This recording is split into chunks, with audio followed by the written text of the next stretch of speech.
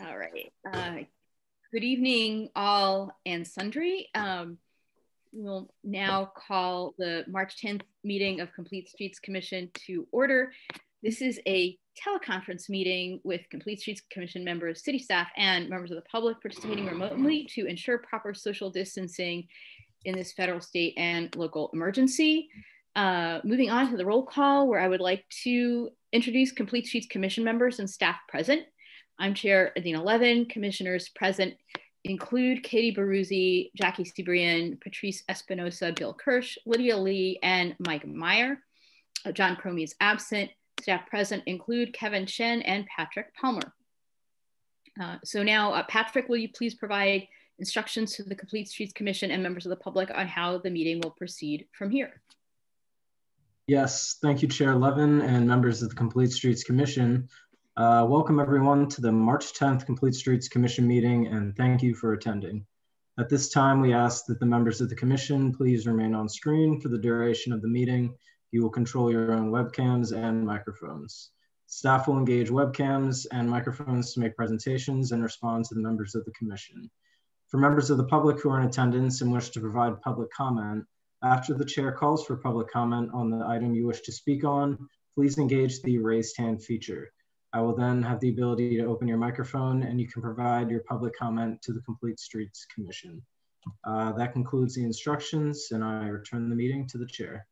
All right, thank you, Patrick. Moving on to reports and announcements, where under reports and announcements, staff and commission members may communicate general information of interest regarding matters within the jurisdiction of the commission.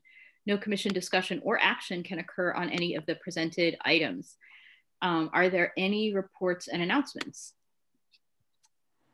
Thank you, Madam Chair. I do have a few announcements. If you can just bear with me for a second.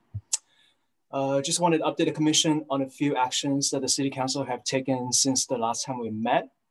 First and foremost, the Santa Cruz Avenue street closure, the City Council had decided to extend that, plus the temporary outdoor using permit program all the way through end of January 2022. So there'll be, for those that are frequenting the outdoor dining, definitely good news there. And for just to remind the commissioners, this will be the south side of Santa Cruz between Evelyn and Crane, what we call the 800 block, and then also Curtis to Doyle, which we call the 600 block. There's also a discussion that had taken place by the City Council on their 2021 priorities and work plans. A lot has been discussed, but in terms of transportation, there were a few items that came to surface, mostly regarding some of the projects that most of you are interested in. So the first and foremost is the coupling of the Middle Avenue traffic calming project with the Middle Avenue crossing project. So there's a desire to kind of look at the whole thing holistically, as that they're connected by each other. There's also the desire to see if we can couple the Willow Road traffic calming project with the resurfacing project that is coming up in the near future. So this is a resurfacing project on Willow Road from Middlefield and Bay Road. And as coincidentally, there have been some requests to put in traffic calming measures. So one of the desire from the City Council is to see if there's a way to couple those projects together, not unsimilar to the Ravenswood project that we'll be talking later on tonight. Lastly, there was a strong desire to evaluate the quiet zone for the crossings within the city boundaries. So those are highlights of the transportation projects. Obviously, what that means is that staff will have to go back and sort of evaluate some of these comments and feedbacks that we have received, and then we'll be returning back to the City Council with a more clear agenda of what that means in order to incorporate some of these projects into the priority list. So with that, I will conclude my reporting announcements. Mm-hmm. So I have a clarifying question. So will staff be bringing back to council any report where if any of these additions have any impacts on other items that were already in priorities or already in the CIP? Yeah, definitely. I think that will be one of the elements that we'll have to evaluate, as it does have impact to resources and not just staff resources, obviously, but the financial resources implications. So all of that would be evaluated. Yes. Great. And when would those be expected to be brought back to council, including any trade-offs that may occur? I believe we're aiming for either end of March, so it will be the March 23rd meeting, or maybe April. I don't have a clear date yet. Once I have that information, I'll be sure to share that with the commission. Thank you. Does anybody else have any questions or items to add under this agenda title? Okay, I am not seeing any hands raised, so we'll move on to the next.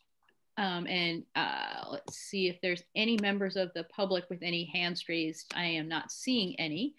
So we'll move on to the next item on the agenda, which is public comment, where under public comment, the public may address the Complete Streets Commission on any subject not listed on the agenda.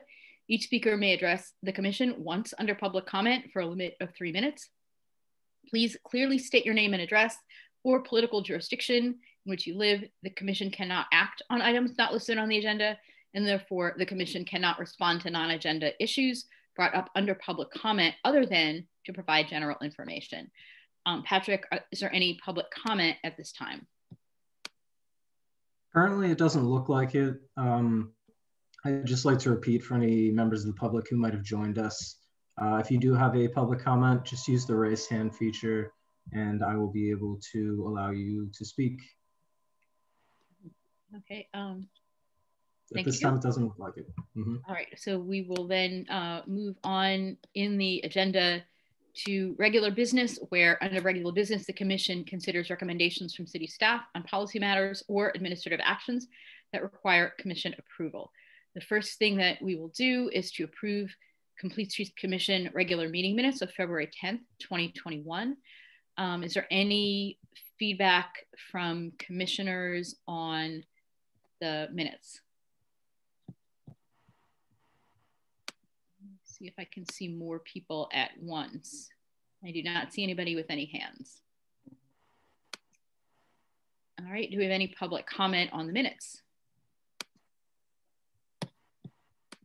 Not seeing any public comment on the minutes. Is there a motion and a second to approve the minutes?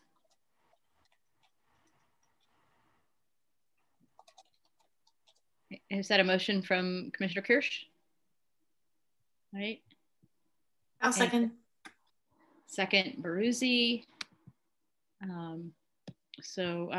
Can staff take roll call for this motion? Great, thank you.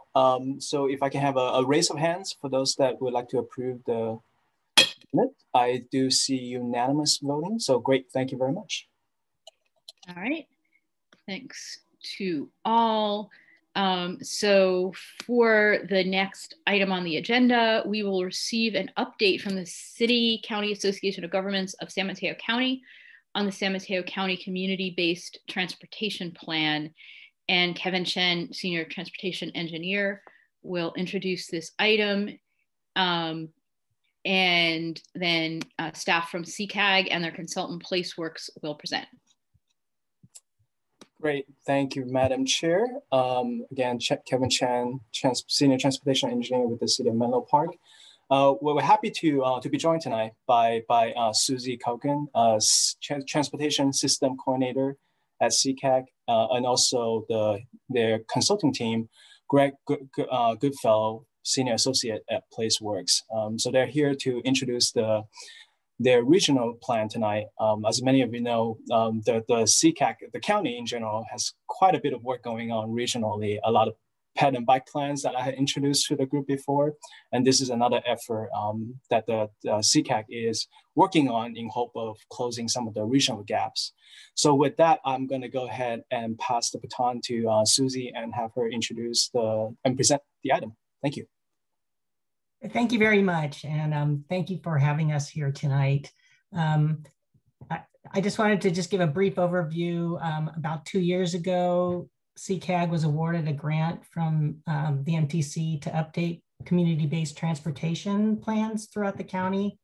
And these are plans that are focused on the needs in defined areas known as communities of concern.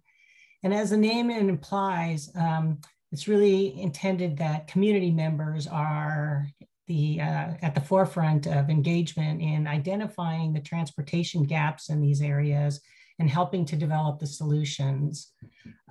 So to help us along with this project, we've retained PlaceWorks. And then tonight we have with us Greg Goodfellow, who's the project manager from PlaceWorks, working on this plan as well as an update in Daly City. So with that, I'm just going to turn this over to Greg to walk you through where we are. So thank you again. And thank you very much, commissioners and Susie. Can everybody hear me? Okay. Kevin, can you advance the slide one more? All right, I really just have two simple goals this evening. The first is to introduce the Southeast San Mateo County Community-Based Transportation Plan, which I'll refer to as the CBTP. As Susie said, we're also working on an update in Daly City. PlaceWorks recently did a series of updates in East Contra Costa and West Contra Costa County as well. And my second goal is to maybe hear some input from you to increase community participation and stakeholder involvement in the plan, which is a key element of all CBTPs. Next slide. Okay, I'm going to go over some of the fundamentals of CBTPs just to get you up to date on what they are. I think many of you are familiar with them. Going back to the beginning, CBTPs are basically a response to a white paper put out by MTC about 20 years ago, the main finding of which was if we're really going to improve mobility and fill in mobility gaps in the most underserved communities, we can only do so with some very direct and very diverse outreach to those communities themselves. And the idea is to improve mobility for what MTC and others technically call communities of concern. I'll get into that a little bit more in the coming slides. And MTC has some very basic requirements for all CBTPs. As I said, they have to be the results of a very inclusive planning process.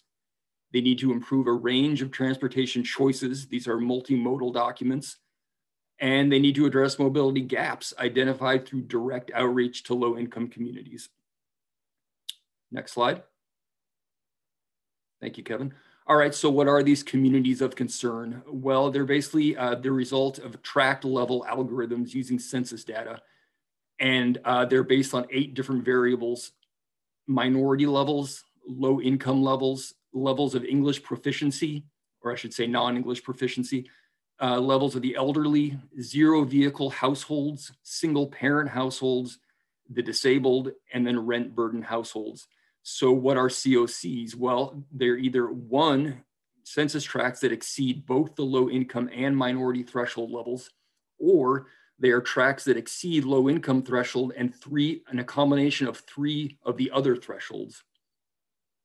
Go ahead. All right, so how does this play out in Southeast San Mateo County? Well, there's 12 census tracts considered communities of concern in the area, and they cross jurisdictional boundaries, as you can see in that purple hashed area, which are the communities of concern. They're East Palo Alto, Menlo Park, Redwood City, North Fair Oaks, as well as unincorporated areas of the county. They comprise about 70,000 residents, 20,000 households, made up of about 13,000 families. What's interesting about these COCs that doesn't happen in every group of COCs, all 12 of them are low income and all 12 are rent burdened households, which gives you an idea of sort of the demographic challenges in the area. Something else that's interesting, especially certainly as compared to our Daly City CBTP, is that these are 12 contiguous tracts, as you can see, spanning these different jurisdictions. Whereas in Daly City, there are 5 discontiguous tracts, but all within the same jurisdiction. So these 2 CBTPs present this very different set of challenges based in terms of both recommendations and in outreach. Next slide. Okay, so let's get into outreach a little bit more. MTC does have a very strict and solid set of requirements for outreach. First of all CBTPs need the support of a selected advisory board from the very beginning. Ours is a great board set up of various jurisdiction staff throughout the jurisdictions, representatives from SamTrans, representatives from nonprofits and NGOs, for example, commute.org. Those are just a few of them. All CBTPs should be the result of stakeholder involvement. This is where you really get on the ground support. Let's work with CBOs and nonprofits who understand their constituents in these areas. And the idea is we're not getting direct feedback from these stakeholders. We're getting their feedback in terms of who to reach, where we can reach them, and then also working with them to use their email list, use their networks to reach these people. So that's really the role of these stakeholders. And then, of course, getting right down to the ground is our diverse community engagement plan. MTC is very clear that these things can't be based on a single outreach mechanism, one flyer put out there, no matter how diverse or how spread around it is. It can't just be one group of workshops. It's got to be a group of these different strategies to get quantitative and qualitative information. Next slide. All right, now we get the impacts of COVID in this process, which of course throws somewhat of a wrench in this MTC system of outreach. The first issue is that now we need to get into these very creative outreach approaches. Obviously, we need to keep ourselves distant, maximize these virtual tools we have, but then you get into this conundrum. These low-income communities are the very communities that we need to think about in terms of the digital divide. They're the ones that we can't just assume will have access to virtual tools, will understand virtual tools, will have broadband in their homes. So while we can't rely on traditional face-to-face outreach, we also can't rely, on this digital outreach that we've all come to rely on so well. The other issue is that what we hear from these communities is going to be different because of this shifted mobility landscape. A year ago, what we may have heard from members of COCs is not what we're going to hear now. They're not using the same buses. They're not traveling to work. Their children are not riding bikes in the same disconnected class 1 bike lanes to get to school because they're not going to school. So we need to think about the relevance of what we hear now in terms of what is ultimately a document with a 10-year planning horizon. And then finally, the CBOs that we want to work with, their priorities have shifted. They may be not focused so much on technical or mobility issues. They're focused more on economic support, making sure their constituents are surviving. They're focused on health, lifestyle support, obviously. So as we perform this outreach, we're facing these new challenges and we're needing to think about the resources and the priorities of our stakeholders. Next slide. All right, so our current outreach efforts now.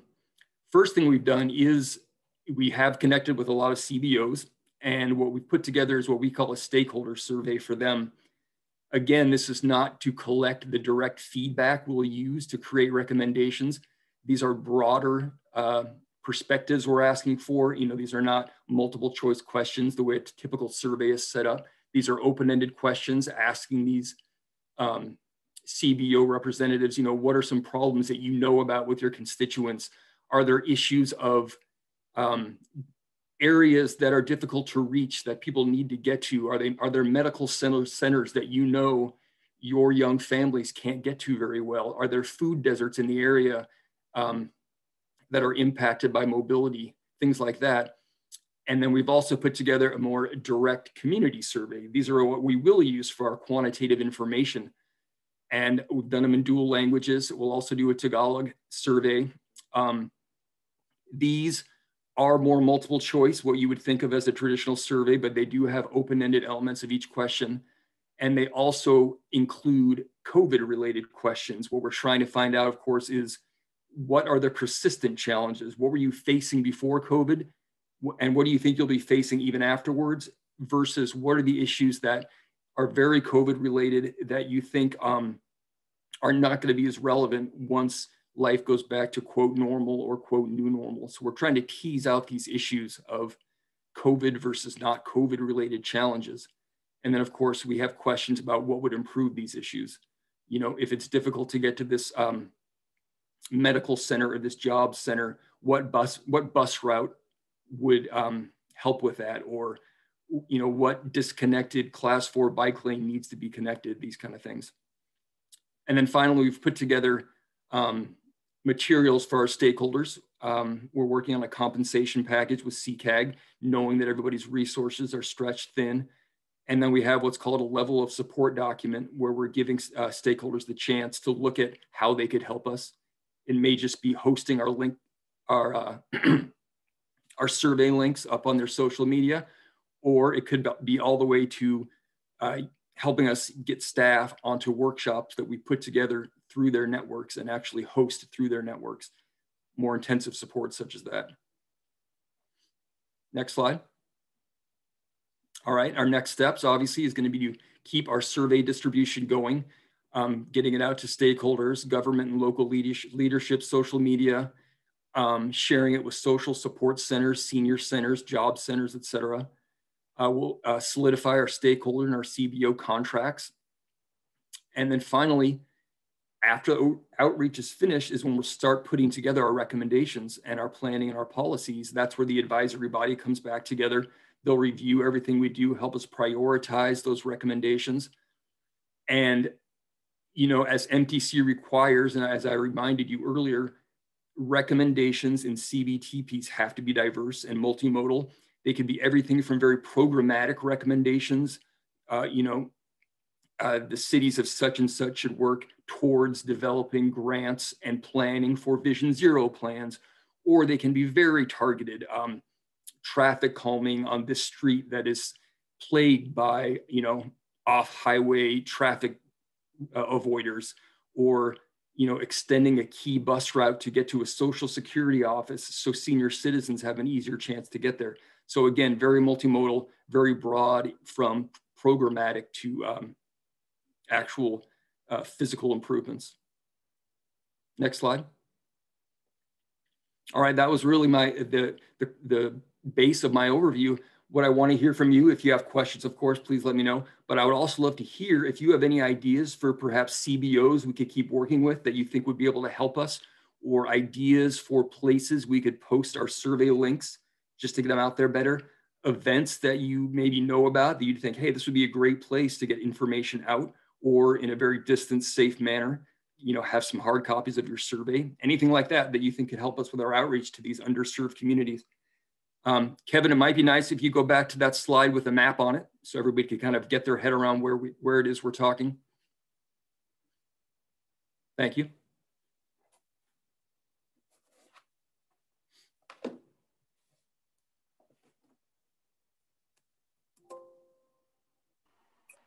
Great, thank you, Susie and Greg. So at this point, I guess I just open the floor up to the commissioners for any clarifying questions, and then we can go to the public for public comment periods.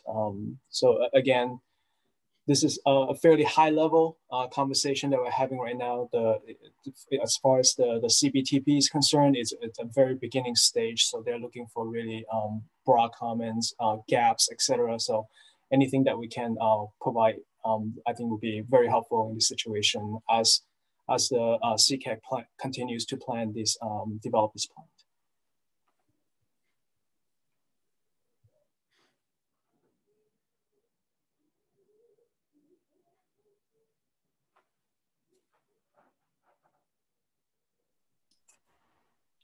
Medina, I think you're muted. Okay, I am glad that the fellow commissioners and staff and consultants did not hear me chewing dinner. Are there any commissioners, in addition to me, who will have questions and comments? I will have comments, but I don't have questions right now, and I see one public commenter, so I'm going to hold off. Okay, so I have a few questions. Anybody else have questions? And then we'll take the public comment. Do you have, like, out of the, actually, I'm going to start someplace else. This is not the first community-based transportation plan. Do you have any information about what the recommendations were from the previous plan and what has been implemented from the previous plan? Yes, very good question. First of all, I'll start with the fact that, and this is one of the most telling realities of underrepresentation and challenges in the Bay Area. In 2005, again, this is an update to an existing plan. The last plan was in 2005, and it was also based on communities of concern, but at that time, the only community of concern in the entire area was in East Palo Alto. So that 2005 plan was the East Palo Alto CBTP. What's happened in 15 years is that census tracts that display these, tract level challenges have obviously broadened all the way up to Redwood City. So, okay, the answer to your first question. I apologize, I'm going to interrupt you because we have a member of the public who needs to leave momentarily and is a city council member. Okay. So we'd like to call on Council Member Taylor while she is able to speak. Council Member Taylor. Hello. Thank you, Chair. I appreciate it. Cecilia, go speak. Cecilia's about to so speak. I appreciate it. I have another meeting. I'm on CCAG for the council, but something I just dawned on me. I really appreciate your slides. I did not have a chance to look to see if they're the attachment in the agenda. So that was my first simple question.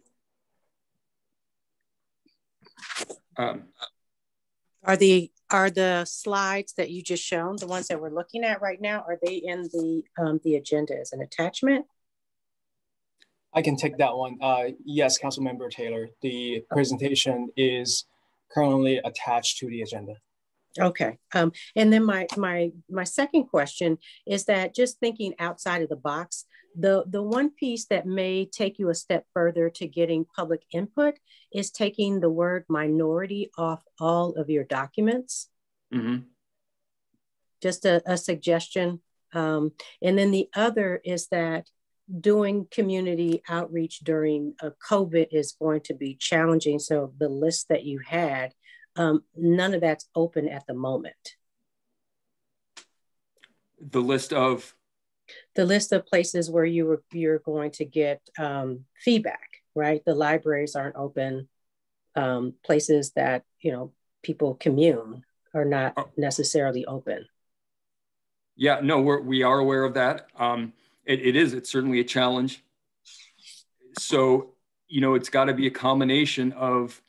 Ideally, what I would love to happen is to use the CBOs we work with, use their networks to host virtual meetings, and also, of course, our survey. And when we wrote the proposal for this plan before COVID, what the most wonderful feedback we get, certainly in past CBTPs, is what we call pop-up events, where we actually go to, the very type of support events that these communities go to on their own, where they trust, the environment, and actually bring maps, bring documents, bring sticker activities to show, oh, this is a problem intersection, this is a difficult bus route, do face-to-face interviews. And you're right, we can't do that so much now.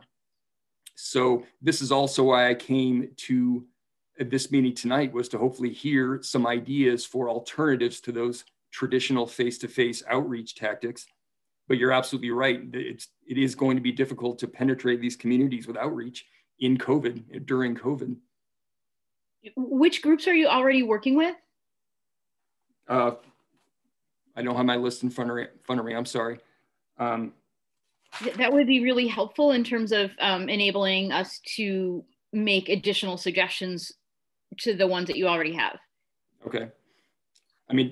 Does anything come to your head immediately, or come to mind immediately for youth or seniors, I should say?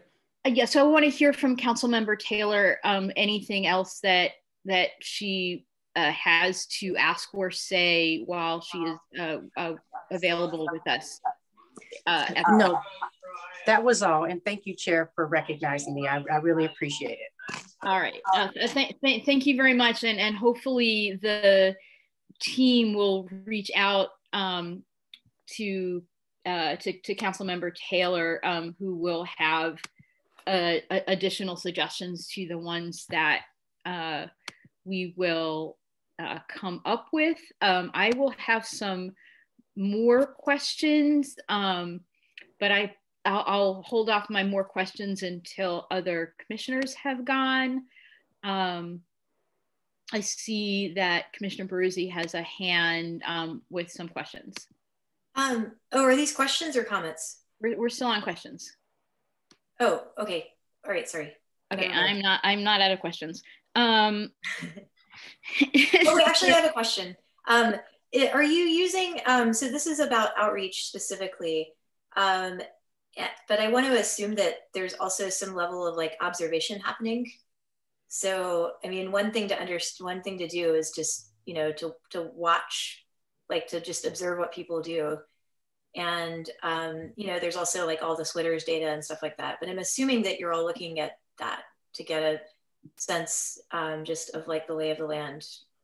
Is that accurate, or is that something that you're thinking about doing?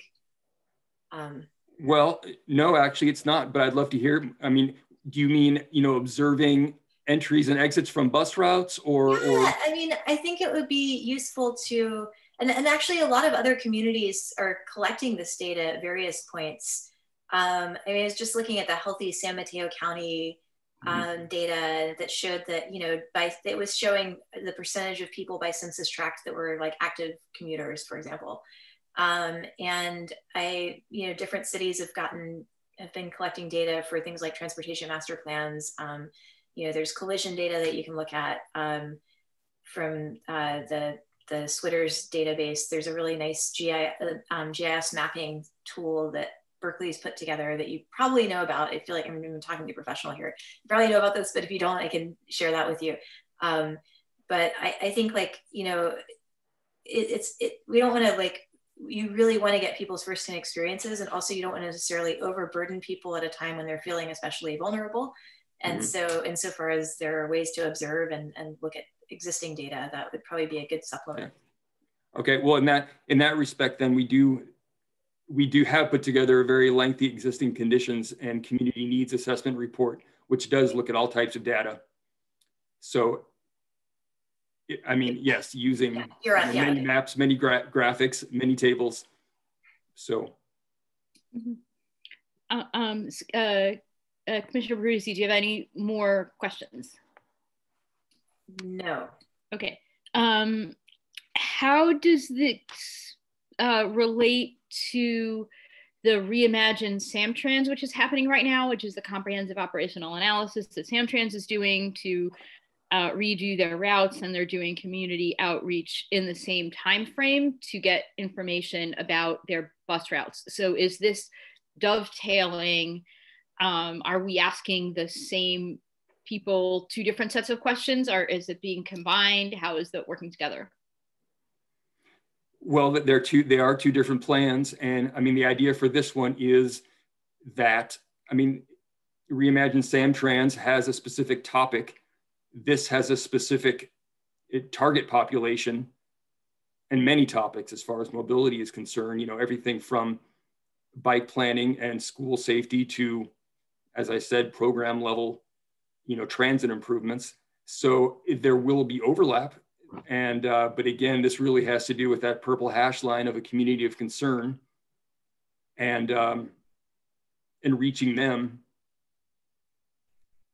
If I might add also, yeah, we do have Samtrans sits on our steering committee, and they did have input into the survey so that they would have questions kind of that would address, you know, information that they're trying to collect as well. So,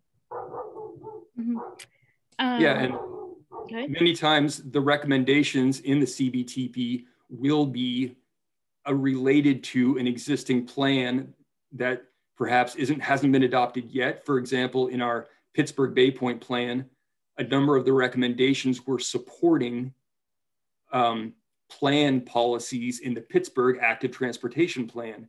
So they had, you know, a proposed bike route on a certain roadway, and we heard from many of the populations there that this is a very difficult, you know, roadway to bike on, and it leads to both the high school and the local community college. So our recommendation was, you know, for lack of a better word, yes, let's focus on policy 2.86 in the Pittsburgh Active Transportation Plan and bump that up, because not only was it a finding in the ATP, but it was also a finding from populations we spoke to. So again, these things do dovetail with existing planning, but it could be what it generally is if there's an overlap in prioritization, let's make sure it's highlighted in our plan as well. Great. Two more questions for you, and then we'll open for comments.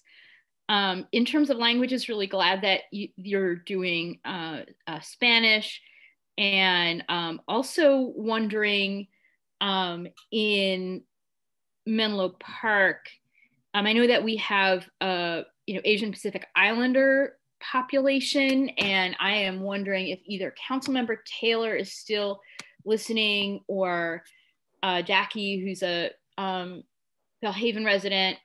Are there language needs or other language needs that we have in Menlo Park in addition to you know, the obvious Spanish? Well, we have brought on a Tagalog. So certainly in Daly City, there was no way we couldn't bring in Tagalog for the Filipino population.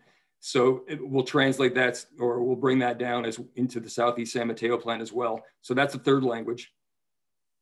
Mm-hmm. Yeah, and I know that like in East Palo Alto and Menlo Park, there are people who are Tongan and Samoan, but I don't really know about the English language proficiency. So if anybody else has any ideas, that is a question I had, or any other language needs. Lastly, in terms of the timeline, what is the timeline of the survey? Well, we'll keep it going certainly through April, and I'll let Susie, if she wants to, talk a little bit about the timeline, because there is a discussion with MTC and CCAG right now about, you know, truly how we'll deal with COVID and if we should extend outreach or pause it right now. And, you know, we have heard from East Palo Alto and from others in these meetings such as this, that, you know, there's some thought that maybe this isn't the time for full penetration in terms of outreach to these communities right now. Susie, do you want to add something, or should we? Yeah, I don't know that there's that much to add to that, but we are, okay. You know, I think we want to see how we do with these surveys, but we are definitely not closing off. If we don't get the kind of input that we need, we're not going to close off other options, you know, including delaying the project until things open up more. All right, that sounds really, really good, because, you know, the president of the US has announced that there's going to be enough vaccines to vaccinate the entire population by the end of May. And I don't know what that means in terms of how fast people will actually be vaccinated, but it does imply that not too many months from now, there will be more people that you'll be able to reach with a little bit more flexibility. So I suspect that, you know, a few more months of that timeline may enable you to reach more people. With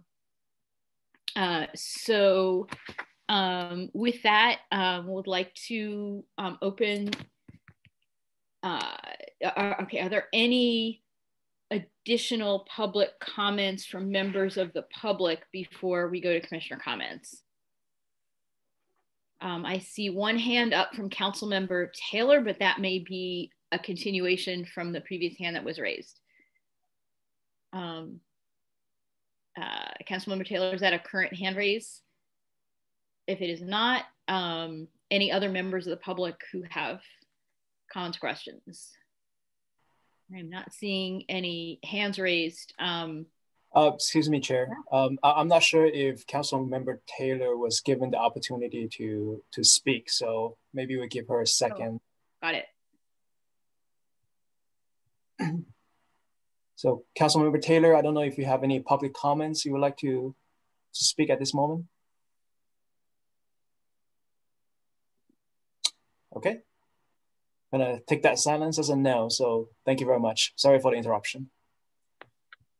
Okay, so as we move to commissioner comments, I'm gonna keep the window open for members of the public who may wish to ask questions or comments before this item is over, but we'll move to commissioner comments. Are there any commissioners that have comments?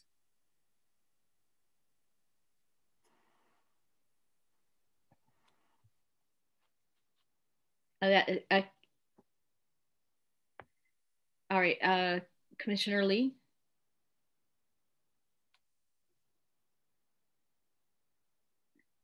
And I see Commissioner. Yes. Hi. Hey, are we in the part of the discussion where I can maybe offer some suggestions for outreach? I feel like I should probably defer to Jackie here. Is Jackie on? She had said that she was going to need to step away between like 7:30 and 8. Kevin may remember the time, or I can look it up. And so she may be back, but she may have stepped away right now. Got it. Well, Greg and Susie, you may have, thought about all these options already. But obviously in the Belhaven neighborhood, there's the Boys and Girls Club, which I know is doing, a lot for the community, including meal distribution.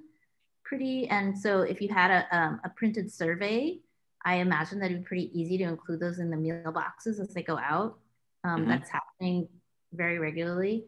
There is the Facebook Farmers Market, which I think is still running right now. I haven't been there myself, but I hear about it from other people in the community that say it's a really great way to get groceries. And so again, they put together boxes that people can pick up.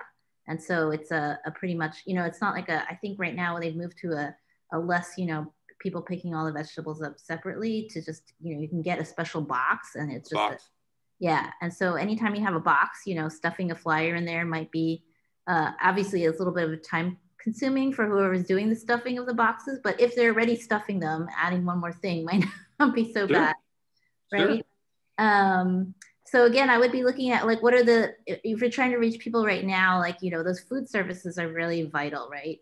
So that strikes me as like maybe the easiest way to get surveys into people's hands at this point. I'm just trying to think like how, if I personally were trying to reach out to somebody there in that community and wanted to get feedback, there are, like lots of special Facebook interest groups. For example, I'm a member of one called Buy Nothing. I don't know if you've heard of Buy Nothing, but it's a great way, right? So it's a great way to share stuff and no money is exchanged. And there's actually quite a few people in Belhaven that are part of the Facebook, the Buy Nothing for Menlo Park. So there's a Being Neighborly equivalent to like, so Buy Nothing doesn't encourage like outside, it's all about stuff. So you can't just post random information there, but there's an associated group called Being Neighborly, which is the kind of informational response to Buy Nothing for the Menlo Park Facebook group. So the Being Neighborly group is where, you could, I would share a survey or something like that of community interest. So, yeah, I'm trying to think if there's anything else that comes to mind. Anyway, those are the things that are off the top of my head. Thank you so much. Those are all good ideas. Commissioner Baruzzi? I had some more ideas along similar lines, just sort of figuring out like where people are showing up right now. And, one thought that I mentioned with a little bit of hesitation, because I could see like there being some like sort of ethical issues or concerns around this, but I'm just throwing it out there in the spirit of brainstorming. there are going to be vaccine clinics. I mean, there's a vaccinating clinic happening right now at Ravenswood Health Center.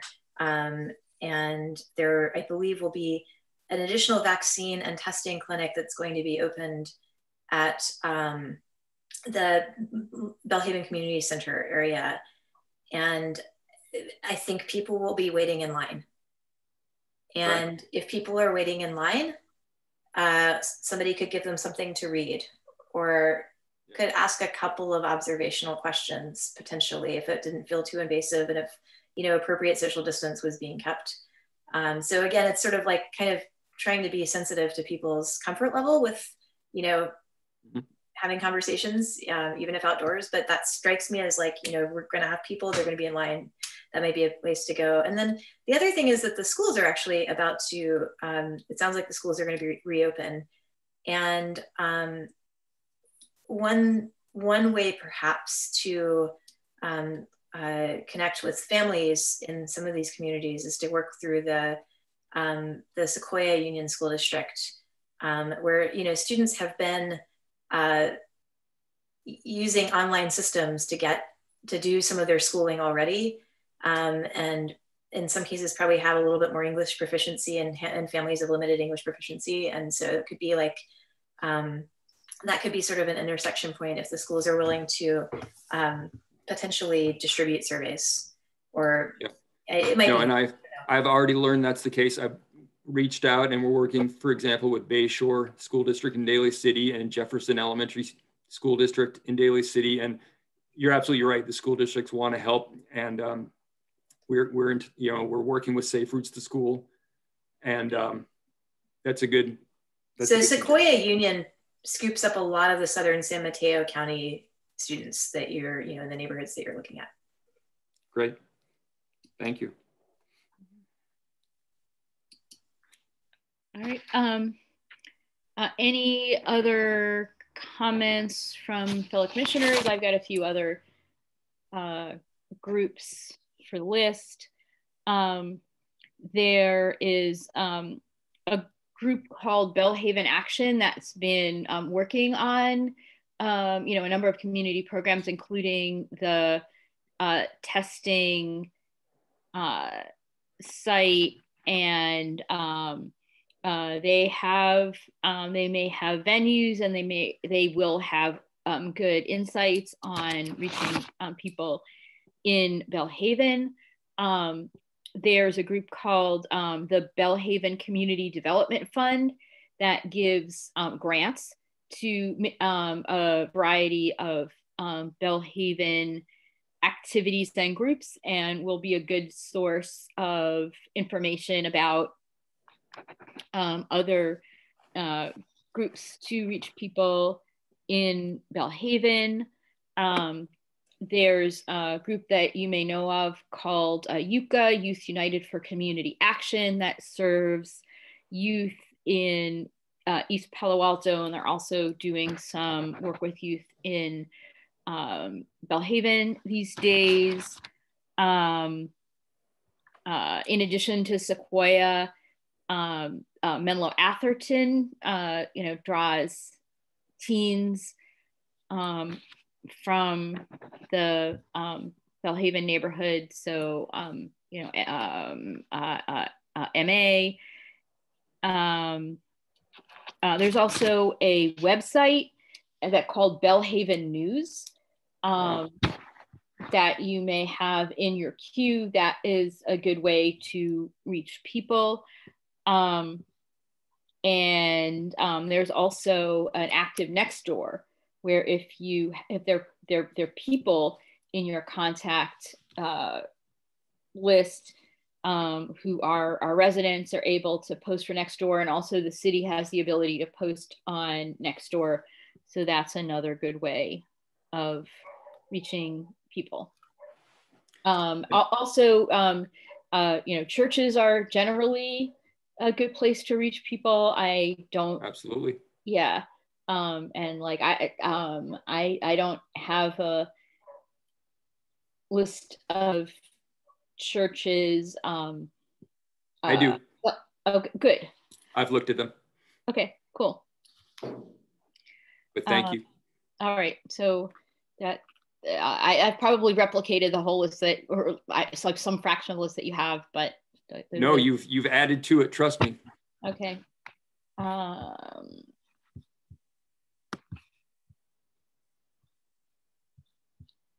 Also, in terms of posting things, there are a number of local grocery stores that, like, I'm not sure what the uptake is on flyers at the grocery stores, but that's a common thing to do, to place flyers at the local grocery stores, including the the community markets. Mm-hmm. Let's see. Any other? Commissioner Bruzzi has a hand.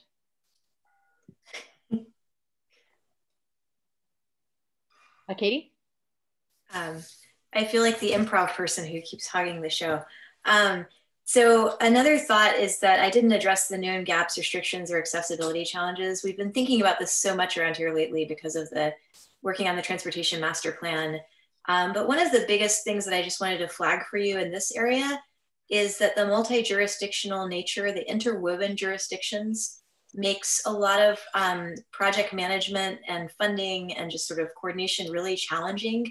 So just to give you one example, there's sort of a Bermuda Triangle of, the approach to Menlo Atherton High School, which draws a lot of kids from all over Menlo Park, and also East Palo Alto. And also, there are two different roads that people often take, Coleman Avenue and Ringwood. And each of those straddles 3 jurisdictions. Right. And so none of those has been very easy, and neither has particularly great bike or ped infrastructure right now. And yet we have dozens, hundreds even of students commuting by bike and by foot on these roads on a regular basis. So from a safety perspective, from an accessibility perspective, like looking at some of those sort of multi-jurisdictional intersections, I think would be a really, really, that's a place that I know is problematic. And then the other thing that we've looked at that we're actually maybe going to be talking about a little bit later in our meeting is just that, there are within neighborhoods pretty established bike and ped networks, some better than others. Mm-hmm. But the parts that always seem daunting are these, and where when you look at the collision data, it's also super apparent, are just these major arterials, including, I guess, and especially Willow Road. Mm-hmm. And, if you're a middle school student living in Belhaven right now, you have to cross Willow Road to get to middle school. And it's really gnarly. It's really, and there's, there's a lot of traffic, way more traffic than the roads were designed to handle right now. And just the stretch of Willow Road that Caltrans controls is a horribly inhospitable place for people who are not in a motor vehicle. I rode it just last weekend, and there's a really narrow bike lane, cars going 45 or 50 miles an hour, glass, like bad pavement, et cetera. So if you're thinking about low-hanging fruit and places to invest, I would look at these really high trafficked, high speed roads and intersections that people have to get across and through and along to get to where they need to go. El Camino is another one, Middlefield, obviously. I would imagine you're right, you're spot on. I mean, the Richmond plan we just finished, so much of it was about intersection safety, for example, along Richmond Parkway, or, out in Pittsburgh Bay Point, having to cross the 4 on these horrible, auto-focused intersections if you're on a bike. So I think you're spot on that we'll hear about that and we'll focus on that. Thank you very much. And what I see, it is almost 8, and Commissioner Cebrian said that she would be out for about a half an hour, which means that she will be coming back momentarily. So I am wondering whether the staff and consultants would have the patience to sit through our, at least the staff presentation on, actually, so if she actually missed the presentation, then I guess it wouldn't make, I'm wondering what makes sense to review with her versus just sending her to you directly, because she does live in Belhaven and she will have additional ideas. So maybe it's not, it doesn't make sense to wait for her, unless, I'm going to improvise here. Does it make sense to like have a typed up list of all of the outreach places that we have mentioned in this conversation, and then in a few minutes when Commissioner Seaborn comes back, to have her eyeball the list and make any additional recommendations?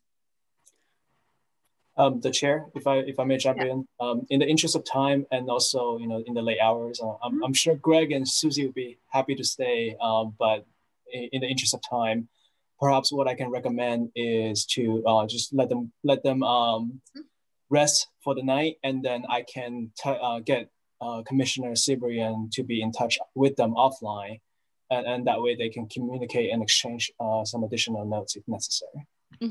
Okay, all right. And Commissioners, I'll remind you also that on that last slide is my email address. Anyone can feel free to write me directly. There's also the URL to CCAG's website for the project, which has the community needs assessments on the site, as well as links to the surveys.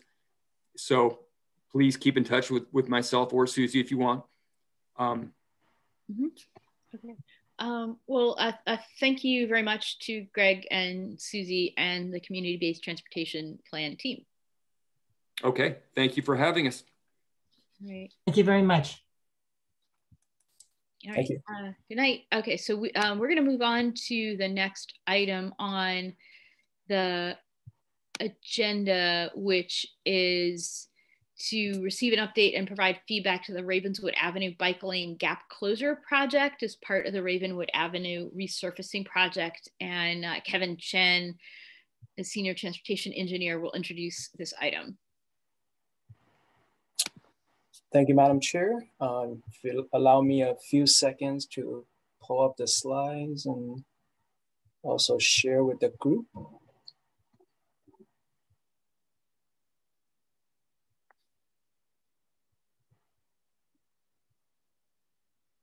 Here we go, great.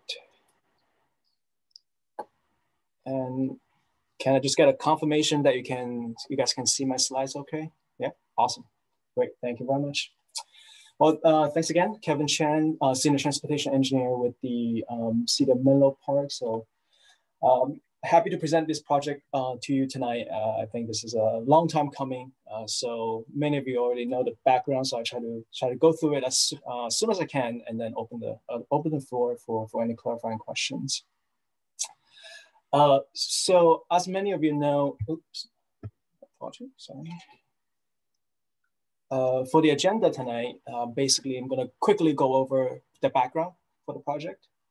Obviously, anything that involves transportation, bike lanes, lane reduction, etc., we would like to conduct a transportation study if possible. And in this case, we were able to secure the funding and then also conduct a transportation analysis, which obviously enhance the outcome and the recommendation that we have tonight. So I'll go over the study. The study results obviously will be talked about. Finally, a staff recommendation, as well as the next steps necessary for this project to come to completion. So just briefly go over the background. So there's actually two projects in the making that really stem from the project that we're presenting to you tonight. The first that I want to bring to your attention is the Ravenswood Avenue Resurfacing Project. Many of you know this is, the city has a resurfacing program, and this is one of the projects that have been budgeted and allocated resources for fiscal year 2020 and 2021 to be completed.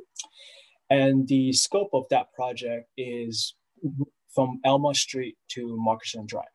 So that stretch of Ravenswood is anticipated to have resurface done for that stretch of Ravenswood. Of course, the city has always strived to be able to combine projects when possible. And of course, with resurfacing jobs, the first and foremost questions that we have is, are there any striping or improvements that can be done either through feedback from residents or other citywide documents that have isolated and identified projects for that particular stretch of the roadway. And in this case, we do, as a matter of fact. In our recently adopted transportation master plan, in addition to the railroad crossing separation project, there was a desire to complete a bike lane project on Ravenswood. And this is project number 78 of our transportation master plan. And the project scope is to install bike lanes on Ravenswood between El Camino Real and Noel Drive. So if we combine those two projects together, that means there's an opportunity for us really to take advantage of the resurfacing project and look at the striping within the combining scope to see what can we do to improve that area. So the outcome of that really is tonight's project, the bike lane gap closure, where we're looking at Ravenswood Avenue from Elma Street to Noel Street, which is the overlapping segment between those two projects. Just briefly go over the existing conditions along Ravenswood. Many of you know this stretch well, so I won't go into some of the details. Generally speaking, this stretch of Ravenswood is signed 25 miles per hour. There's a very obvious bike lane gap, at least for the eastbound direction, as you can see on the figure. The westbound direction, there is an existing bike lane from Middlefield, which is kind of the far right of the image outside of the picture, and then stops at Noel Drive. And then the facility then turns into a bike route, a share row with those share row icons, all the way to El Camino and beyond, where Ravenswood turns into Menlo. So as you can see from a bike gap standpoint, eastbound, we do truly have a bike gap that there's an opportunity for us to complete. And as a result of that, we're also looking at opportunity for westbound. So in terms of the what we are trying to evaluate as part of the transportation study, really we're trying to understand what are some of the conceptual options that we have in order to put in the bike lane. First and foremost, the most easiest way is to always move the curb line to put in anything else you want, which really comes down to concept A. My next slide, I'll have some images, so I'm gonna go ahead and describe them briefly and then talk in more details in the next slide. We also have a concept B where we utilize the existing curb to curb distance for that segment, and then looking at how we can potentially have the bike lanes in and what that would do to traffic.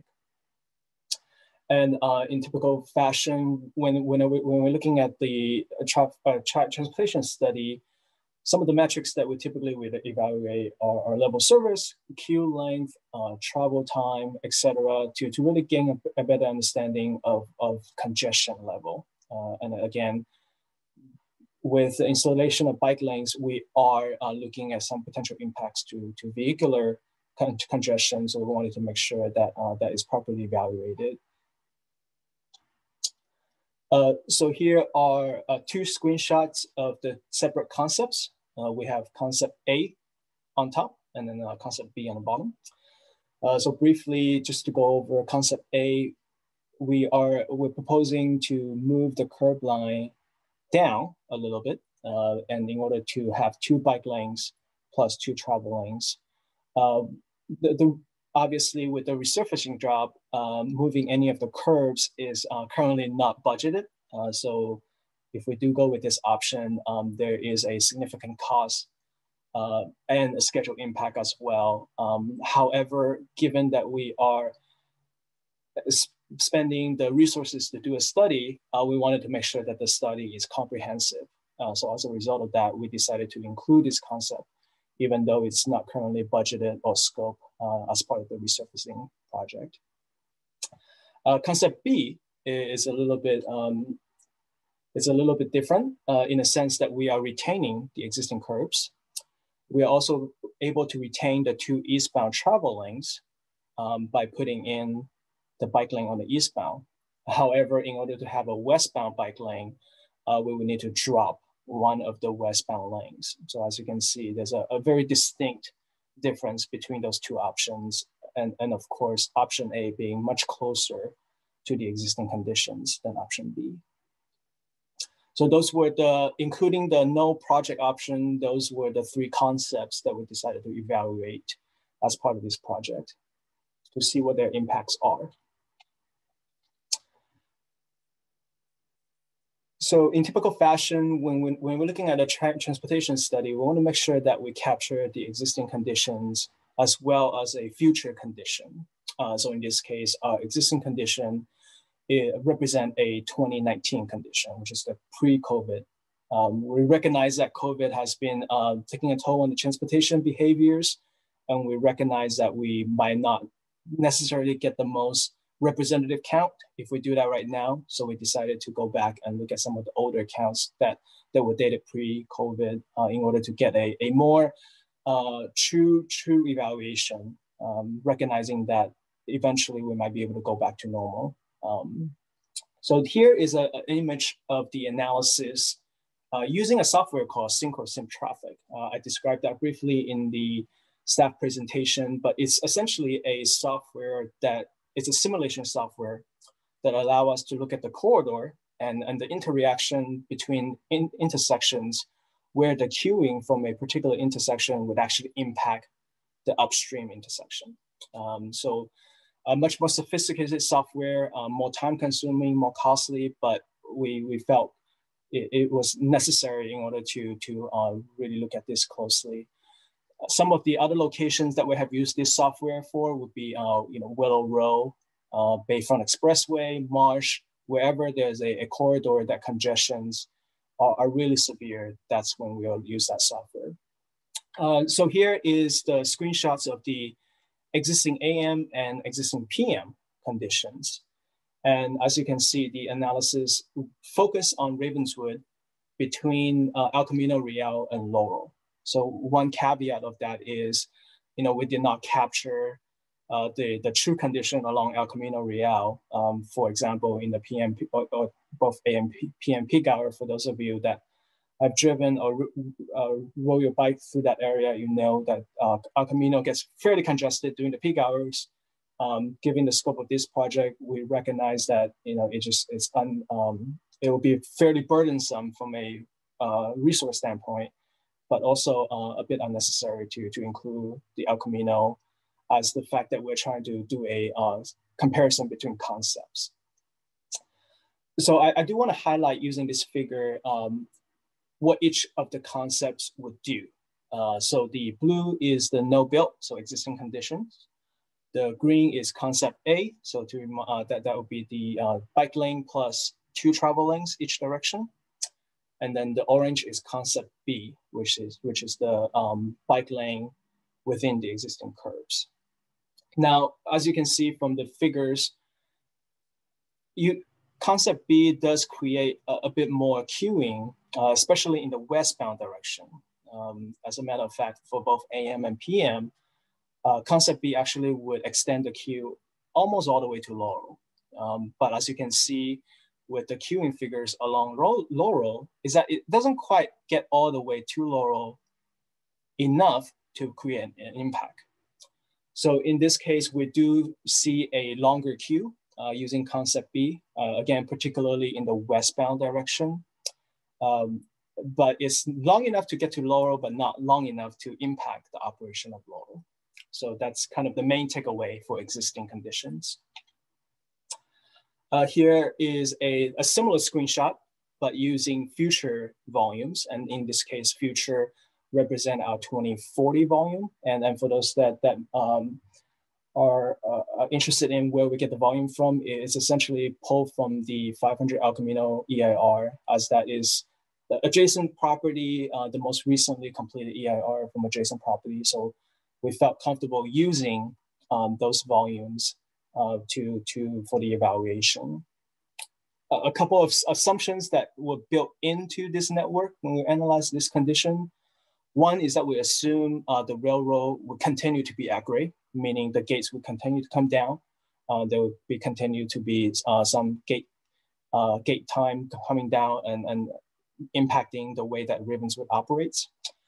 The other assumption that we built in is we changed the way that Ravenswood and Laurel operates per a project that was recently approved by the City Council. I'm not going to go into some of the details, but it does change the operation of that particular intersection enough where we wanted to make sure that that was captured.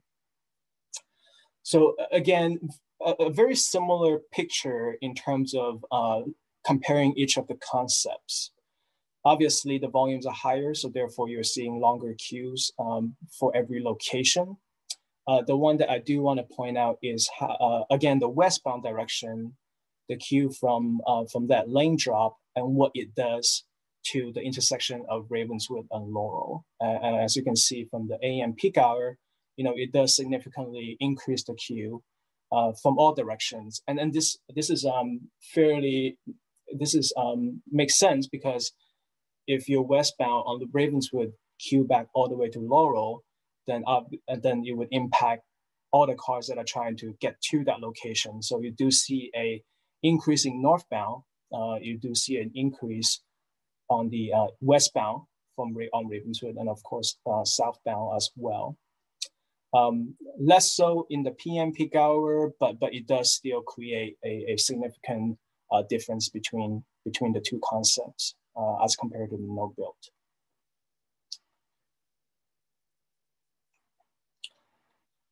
Oh, my apologies. So with that in mind, staff's recommendation tonight is to recommend the installation of the bike lane on the eastbound direction. This truly fulfills the essence of the project that we began with, which is to complete the bike lane gap along Ravenswood between Elma and Noel. This would also allow us to retain some of the existing configurations along the westbound, given the excessive queue that we were seeing as part of the option B calculation. And really at this point, staff felt that we wanted to fully take advantage of the curb-to-curb distance and fully take advantage of the resurfacing project and its schedule. So we wanted to recommend the installation of bike lane along the eastbound direction. What this will do also, along with this project, there are two benefits from this project as well.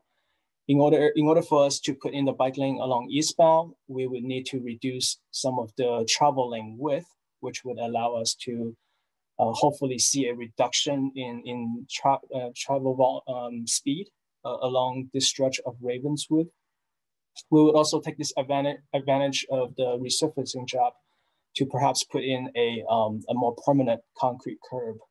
If you're driven by the area, you know that right now what's separating the two directions are some rubber curbs with some bollards. So we would like to take this opportunity to put in a real concrete curb, which hopefully, visually speaking, would also create the kind of the narrowing effect and hopefully reduce speed along this stretch of the corridor. So just briefly go over the next steps necessary after tonight. So tonight we're looking for the commission's feedback on staff's recommendation. We will then take those feedback and incorporate them into the design phase. Right now, we are still tentatively aiming to have the construction completed by summer of 2021, given that we are fairly close to that timeline. I do want to recognize that there are obviously many elements that could potentially push that schedule back. However, we do still aiming to have this project completed by summer of 2021.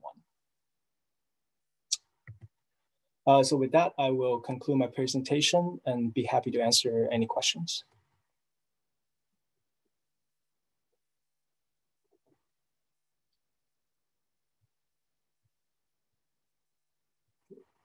Sorry, Madam Chair, I think you muted if you.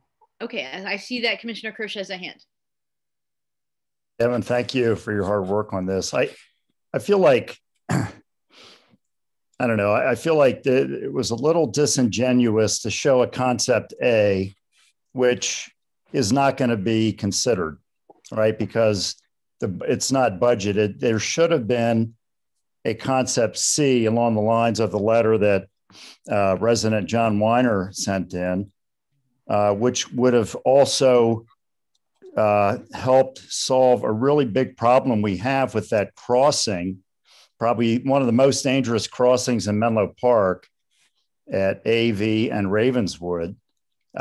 If we reduced both lanes to one lane, we could then get bike lanes on both sides, and we could have a pedestrian refuge in the middle. What I would suggest is that we do a little field visit with as many constituents as we can, and let's walk across that crossing at rush hour for maybe a half hour and decide that it doesn't make sense to keep it in the condition it's in, and we really need to address that crossing. And there should have been an option C. I don't know why the city wasted time with an option A. I think you just did that so that we'd have something else to look at, but that made no sense to me. And the other is, I don't understand these 20-year projections when we really have no idea what 20 years is going to look like. And what we do is, if we just assume traffic is going to continue increasing, then we plan for that and we get what we plan for. You know, we have COVID, maybe work at home is going to be a permanent thing or partially permanent. We might get the bike ped undercrossing. We might get more utilization of e-bikes, et cetera. So just to assume that we're going to have this ever increasing traffic doesn't make sense to me. So I don't know why we bothered with option A, and we should include an option C that would also address the very dangerous crosswalk. Thank you. All right, thank you. Are there other commissioners with questions? No questions. I just wait when we can do comments. All right. Let's see. I'm looking for any more commissioner questions. I see that Commissioner Sebrin has returned. Welcome back. And the previous topic, which is about the community, I'm garbling the acronym, but it pertains to Belhaven, and you will be followed up with. And I see that there's a member of the public that has a hand, so I would like to take any questions or comments from members of the public before we have discussion amongst the, I will ask a question first, and then we'll go to members. Do we have another commissioner with a question? Yes, okay. We have Commissioner Baruzzi. Okay. Sorry, I can't see everybody all at once. Yeah, I've been raising both my metaphorical and my physical hand here. All right. Trying to cover all my bases. I'm really confused, Kevin. I'm like, so there were two options in the report, which are both sort of straw men, but what you're recommending is a third option that's not either of those first two options? Like, I just want to be clear. So, because of the staff recommendation is neither A nor B. Is that right? Yes, that is correct. Okay, but we don't have data. Do we not have data in the report on what that would look like? I think that's what's confusing me. I'm like, I apologize. I skipped that part because, well, one is it was in the staff report, and second, you'll take some time, so I didn't want to extend the yeah. Sorry, longer. I got a little confused. Yeah. So the reason why we chose option A, well, we studied concept A and concept B. In terms of flexibility, I think those are sort of the extreme end of both, because when we look at when we're looking at the project, we're looking at all possible options. You know, options that requires curb extensions or curb realignment, or different options that can fit within the existing curb to curb.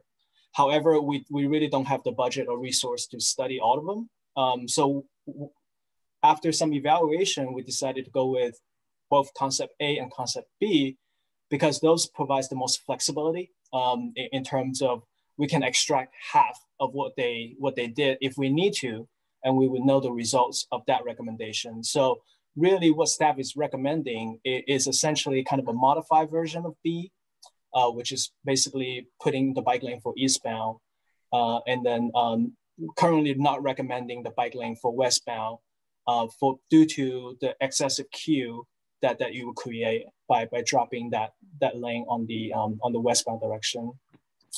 And to sort of answer Commissioner Kirsch's question a little bit earlier about concept A, I certainly recognize sort of in his perspective the necessity of that particular concept.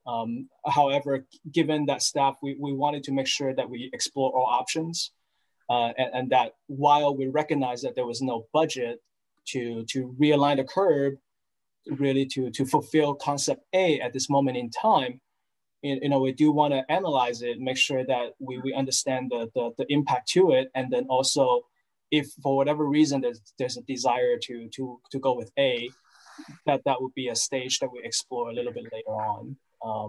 But we didn't want to necessarily just stop at what the resurfacing job can do. We wanted to kind of expand that a little bit more, given that we have this opportunity to do the study. Okay. I think Commissioner Kirsch also has his hand up.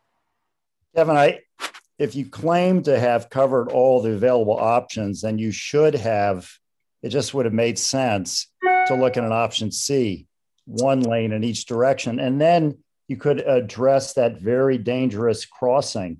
I mean, again, we're all about Vision Zero. This, to me, looked like a 1960s presentation, all about level of service for cars. And we have one of the most, maybe the most dangerous pedestrian crossing in the city.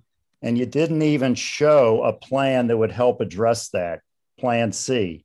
So you guys didn't show all the available options. And I feel like for some reason, you left that out because the city is still focused on level of service for the automobile. We don't want to inconvenience the automobile. And for that reason, we're going to maintain this very dangerous intersection where we know somebody's going to get injured or killed eventually. We just know it if you walk across that street. So I don't understand why the city, I feel like you should go back and give us an option C, and let's debate this and decide what direction the city wants to go. Does it want to go level of service, or does it want to go Vision Zero complete streets? Commissioner Kirsch, so you have said that very clearly, and the commission can consider, whether and how to incorporate that idea in a recommendation to staff and the city council. The questions that I had were in the analysis. It's both making assumptions about vehicle traffic in 2040, but also making assumptions that Menlo Park has not implemented the grade separation. And given the fact that the grade separation has been studied by the city, significant direction have been decided by the city council, and it's going to be, these projects are hard to get funded, but also 20 years is a long time. Did you do any study about what the effect would be if we are so fortunate as to get the grade separation funded sometime over the next 20 years? Yeah, that's a great question. So I'll answer Commissioner Levin, Chair Levin's question first, and then I do want to touch base on Commissioner Kirsch's point, because we did do some analysis as well, site analysis. So really, this project is trying to evaluate the bike lane in terms of the existing conditions. With the idea of rail separation, this project really is kind of a moot point. And the reason why I say that would be because the railway separation require the complete rebuild of Ravenswood, this particular stretch of Ravenswood. And if the commission recall, a long time ago when we came to the commission with the design, the design had, conceptually speaking, obviously, because at that time it was still a concept at this moment in time. It did incorporate travel lanes and bike lanes, separated bike lanes and sidewalk, etc., for this stretch of Ravenswood. So, and that's one of the reasons why, even for the future conditions, we didn't consider grade separation, because grade separation is a separate project. It would completely rebuild this part of Ravenswood to the desire of the community. So there's really no reason for this study to look at grade separation. Does that answer your question, Chair Levin? No. So if grade separation were implemented and the changes as needed were implemented on Ravenswood, would that alleviate or worsen the vehicle issues that were forecasted in this projection? So that is a separate entire forecast, separately from this project. The reason being, with the grade separation, and we're going with sort of the current recommendation by the City Council is to grade separate both or Ravenswood, Glenwood, and etc. With that option, I believe Alma would still retain some of the access. You would still have the bike lane and the travel lanes along the entire stretch of Ravenswood, and then the way that the travel behavior would also change due to the grade separation.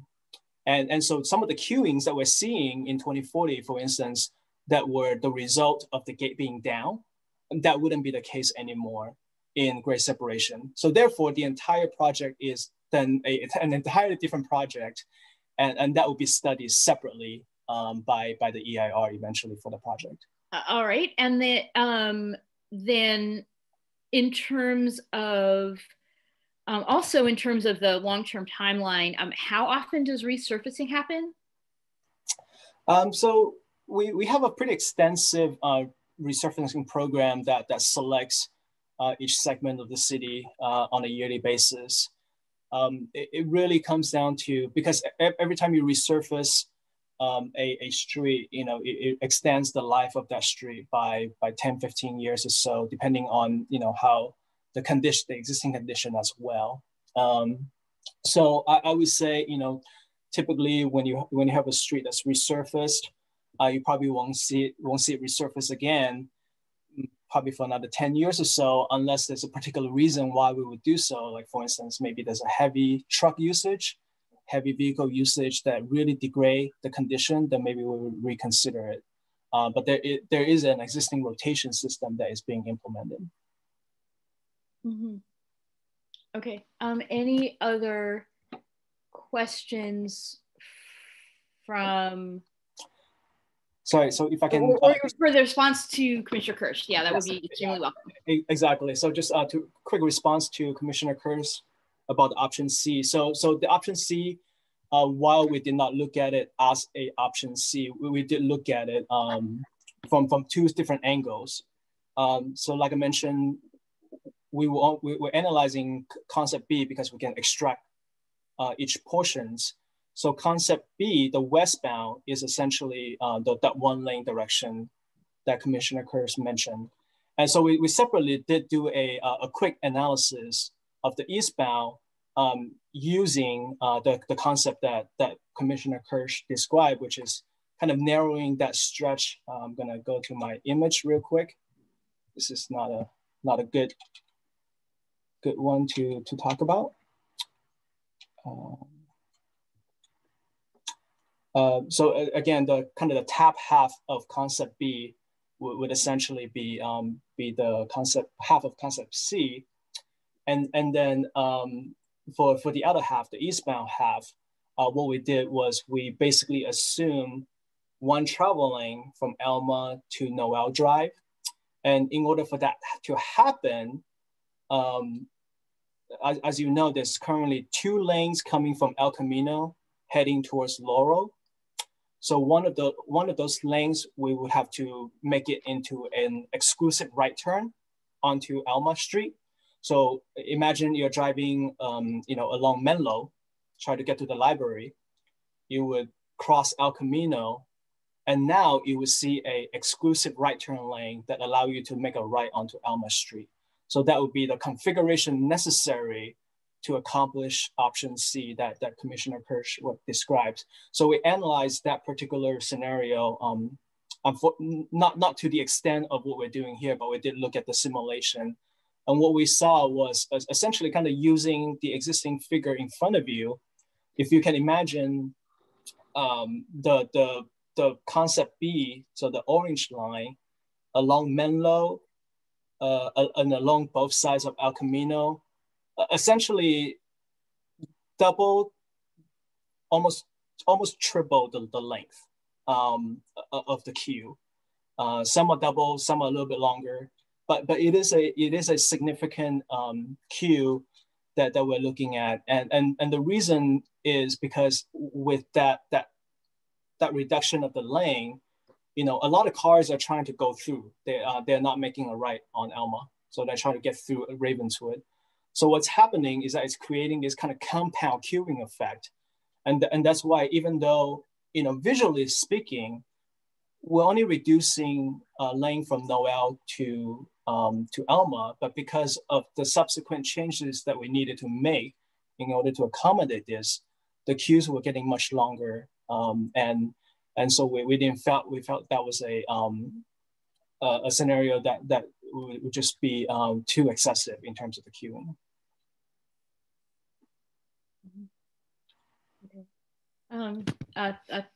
Thank you for speaking to that question.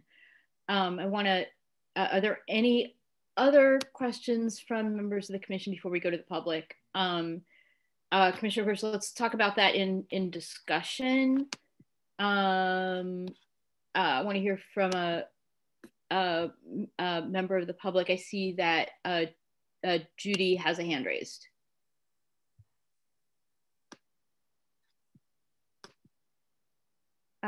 Can staff unmute Judy?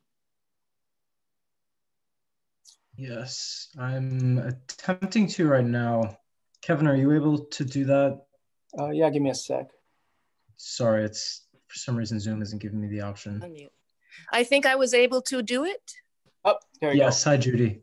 Thank you. Hi, thank you very much for unmuting me. And hello, commissioners. What an interesting discussion about this bike path.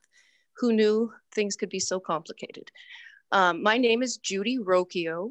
I live in the Willows neighborhood. I've lived here since 1993. And my comment, although this is a very complex issue, is regarding the one single tree that concept A had slated for removal. And in reading concept B and knowing that the curb, moving the curb was taken out, I assume that the tree will stay. I can imagine no need to take the tree out. So I thought I would just listen through the whole thing and make one comment for future plans of this type, in hopes that, this particular project will not take that tree out. But for future projects, and just as an aside, reading through the report, I see that the sidewalk would go around the power poles, but would not go around the tree. I guess the tree would still be in the way. So I would hope for the future, given that every tree is sacred in my book with climate change and the tree's ability to sequester carbon, I would hope that all future projects related to the streets and to bike lanes would save the trees, build the trees into the design so that you don't have to remove a tree to build a bike lane. That just seems ridiculous. So that's my comment, and I appreciate all your hard work, and I hope we can save all the trees in the future. Thanks. All right, thank you very much. Any other comments from members of the public before we return to discussion amongst the commission? I see a hand raised from Randy Avalos. Can staff unmute Mr. Avalos? Give me 1 second. Here you go, Mr. Avalos. You are now able to speak. Oops.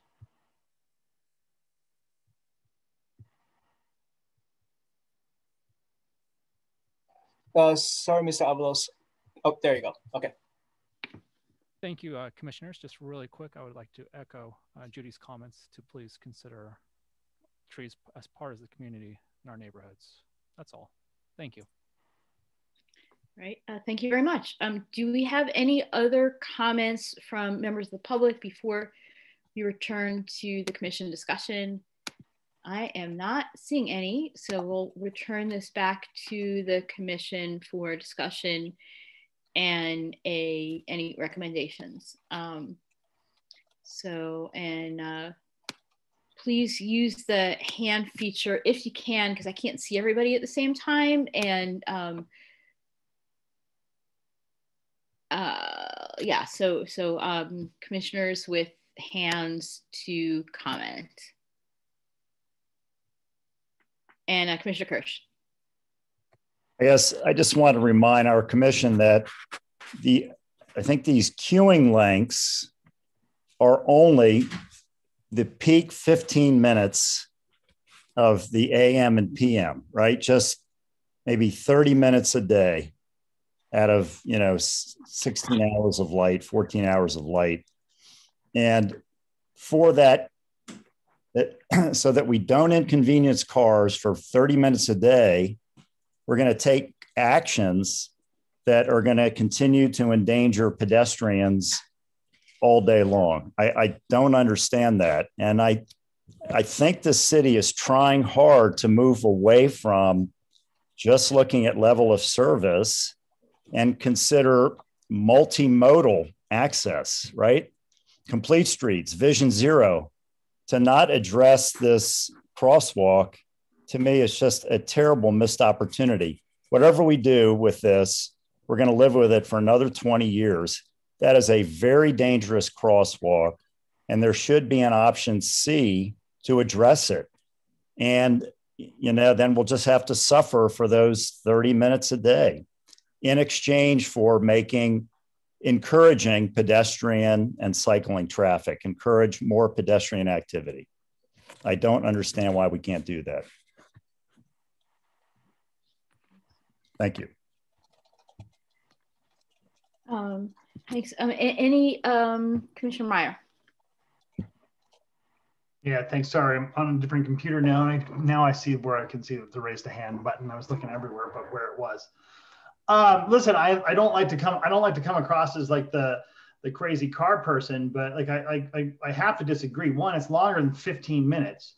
I mean, I anecdotally as it is, I go through there when we were actually traveling through space and time there a year ago.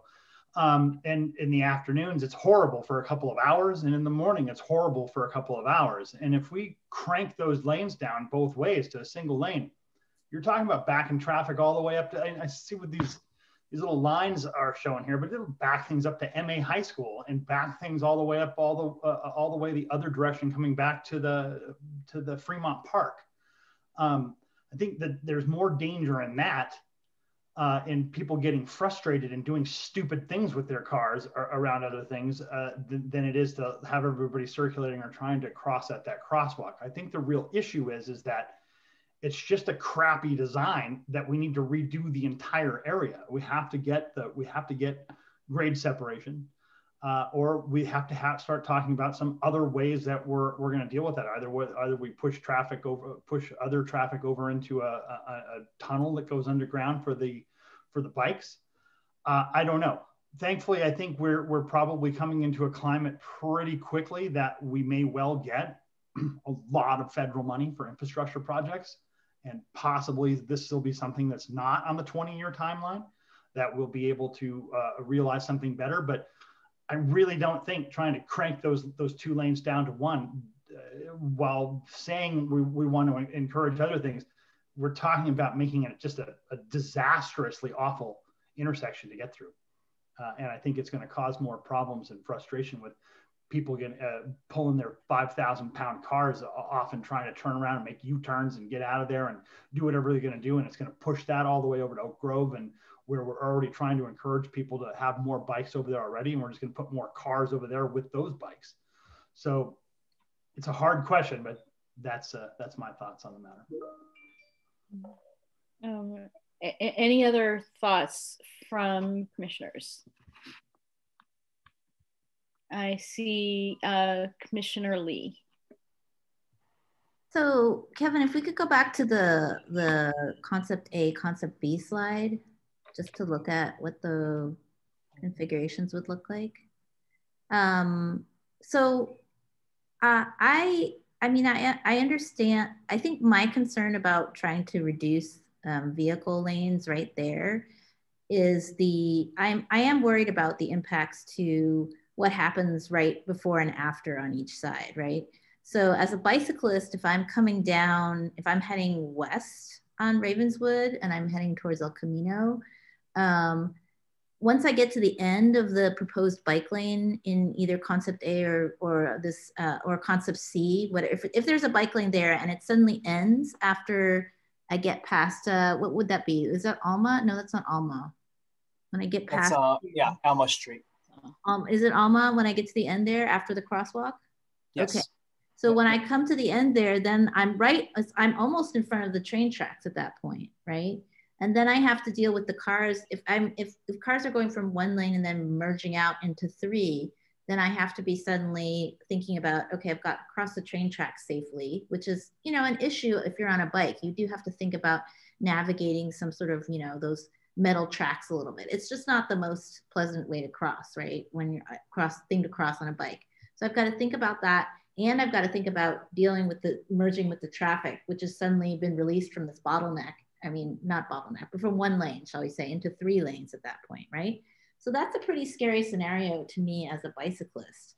So, I think I totally, I respect where Commissioner Kirsch is coming from. I do think that, that pedestrian crosswalk does feel very exposed, but it has to do with that confluence of things that are happening there, right? There's the 2 lanes merging together.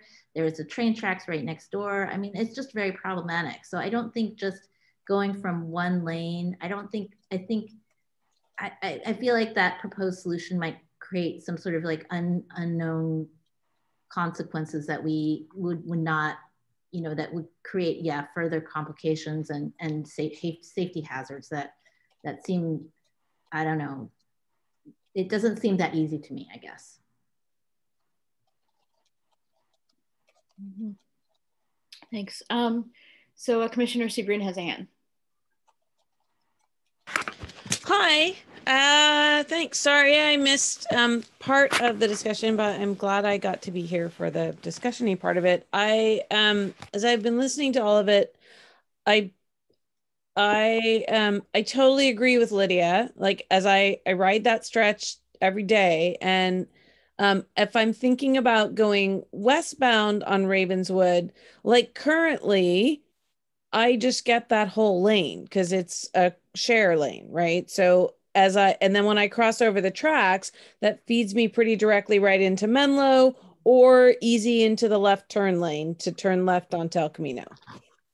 If the cars, if they get a single lane there and I have my bike lane, then they are right now they're behind me because I'm in the lane they want to be in.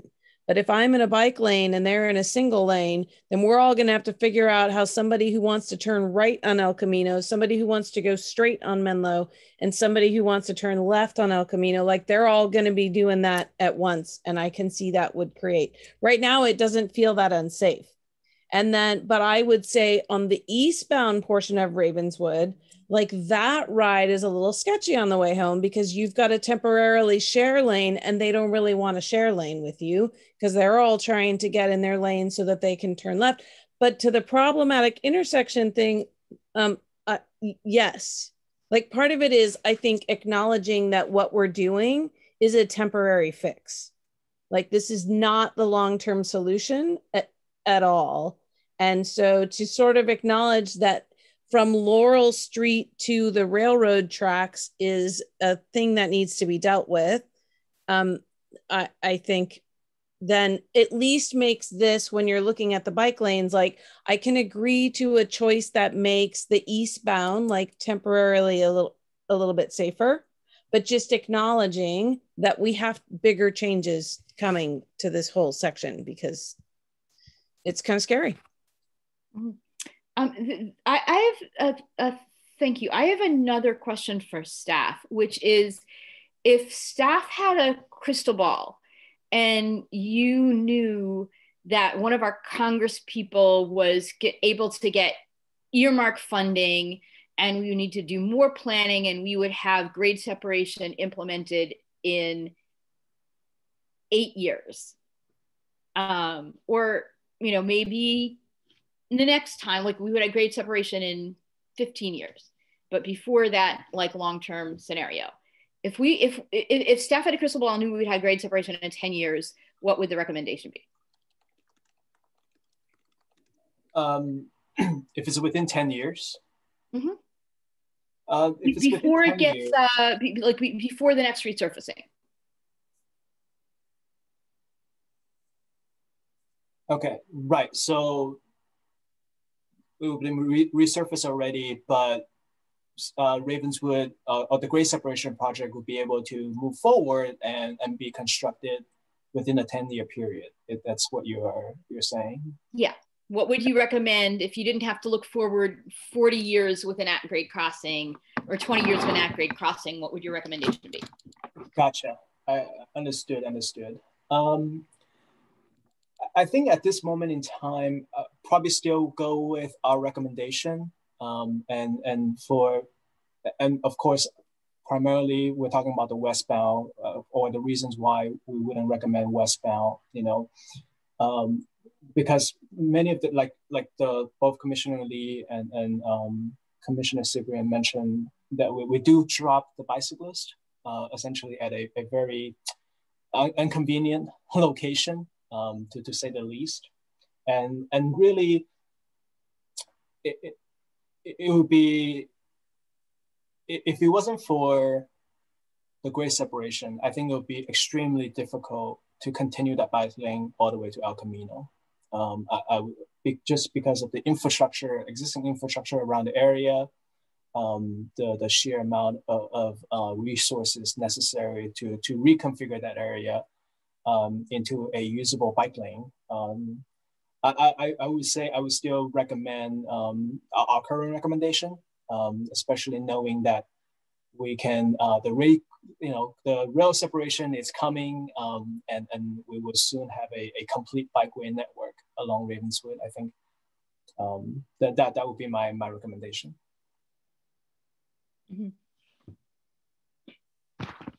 Okay, does Commissioner Cibrian have a hand? Is it a legacy hand left over, or is that a new hand? No, it's a new hand. All right. I apologize if this was covered earlier, but one of the things I'm pondering is all of this is absent a bike undercrossing at Middle. And so I am wondering, like, how does the bike undercrossing at Middle fit into how we're funneling bikes across town? And if we know that this intersection seems like it's going to suck into the foreseeable future, like, sorry, it will be problematic into the foreseeable future. Like, are we also looking at ways to try to funnel bikes like through Burgess Park and not even get to Ravenswood? So that if you're going from Middle to MA, for example, that you would not get to Ravenswood at least until Laurel Street when you have bike paths. So I'm just pondering if it's going to be really difficult, maybe it's already been covered, but how that undercrossing could change the way we kind of try to encourage bike traffic to go. And that might make this a little bit easier. Okay, so I'm going to jump in on that as a user of this intersection. In non-COVID times, it's close to daily and sometimes more than daily.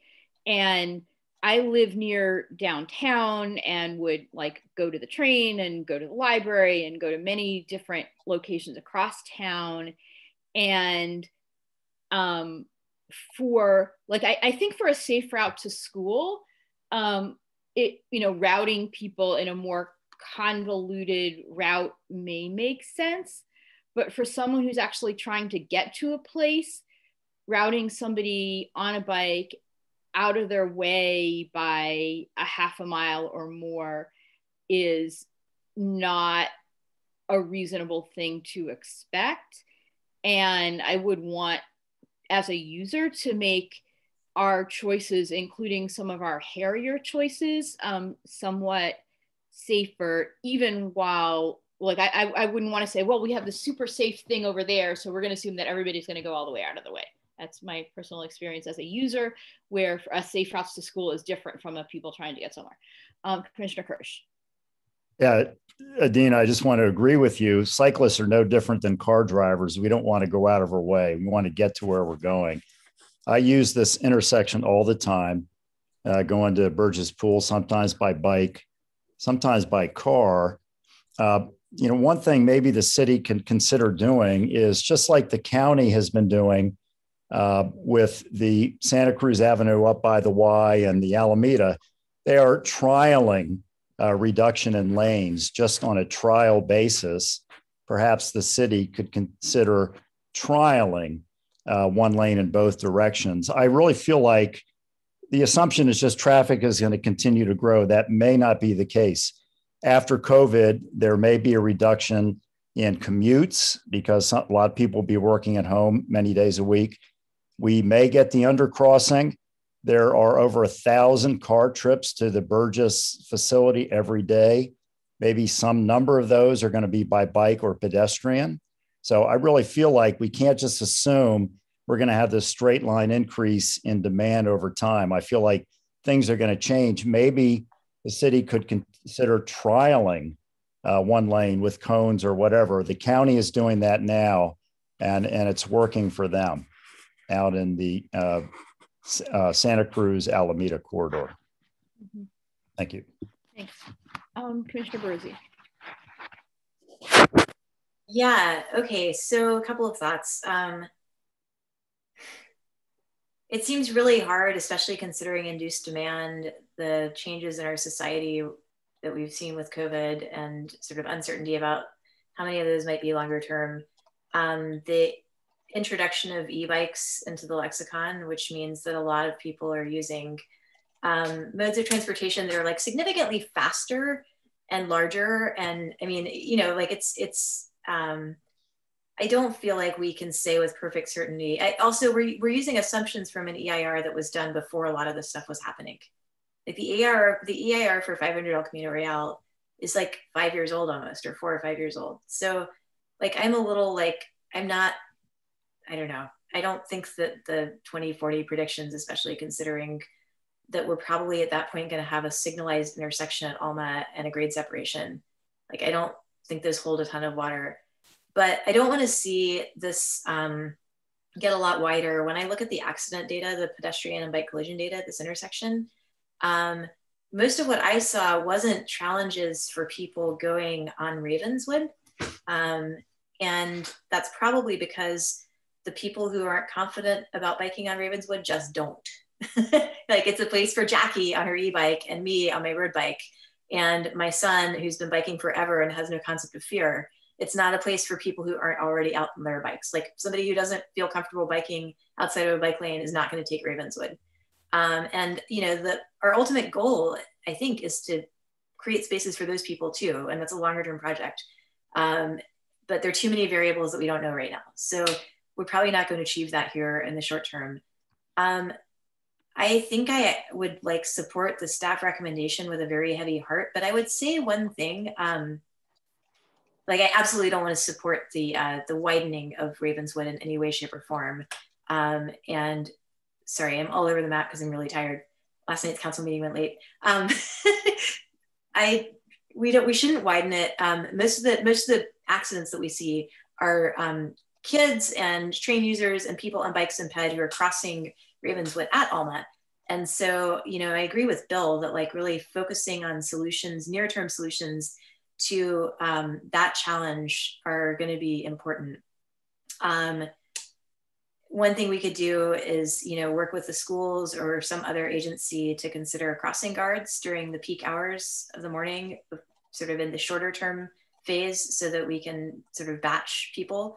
If we are looking at quiet zones, which we are, and that's even a thing that the city might be considering, changing the gate configuration at the train crossing and changing that, like we should see if there are creative ways to improve the pedestrian crossing sort of as a part of that project, including things like hawk beacons that sort of line up with the crossing gates being down, et cetera, et cetera. Another thing that I would love to see the city consider though, Oakland did this trial that Fair and Piers organized a few years ago, where instead of just having sharrows on a bike lane, sharrows like the ones we have, they had a continuous green lane. So the concept was basically the same as sharrows, which is like bikes are sharing a lane with cars. And here's the position where they're supposed to be. But it was more like a yellow brick road or something. It was like this long green strip, 5 feet wide, that sat in the middle of the right-hand lane. And I wonder if we're repaving, resurfacing, if that wouldn't be something to consider for this stretch of Ravenswood where the bike lane goes away, and you want to be really clear to all of the users of the streets where everybody should go. Like if you're on a bike, then it's like you're not connecting the dots, you're like following a pathway up to the intersection. And if you're a driver, you see that pathway and you're like, okay, something's going on here. It's just a thought. It's kind of and I haven't dug into the study enough to understand like whether it's something that we would even consider, but I wanted to throw that out there. Mm-hmm. So I think a good number of us have had a chance to ask questions and share thoughts, and I'm wondering whether anybody is ready to make any motions. I see a hand from Commissioner Meyer. Yeah, I'd move to support the recommendation by staff. All right, are there any seconds to that motion?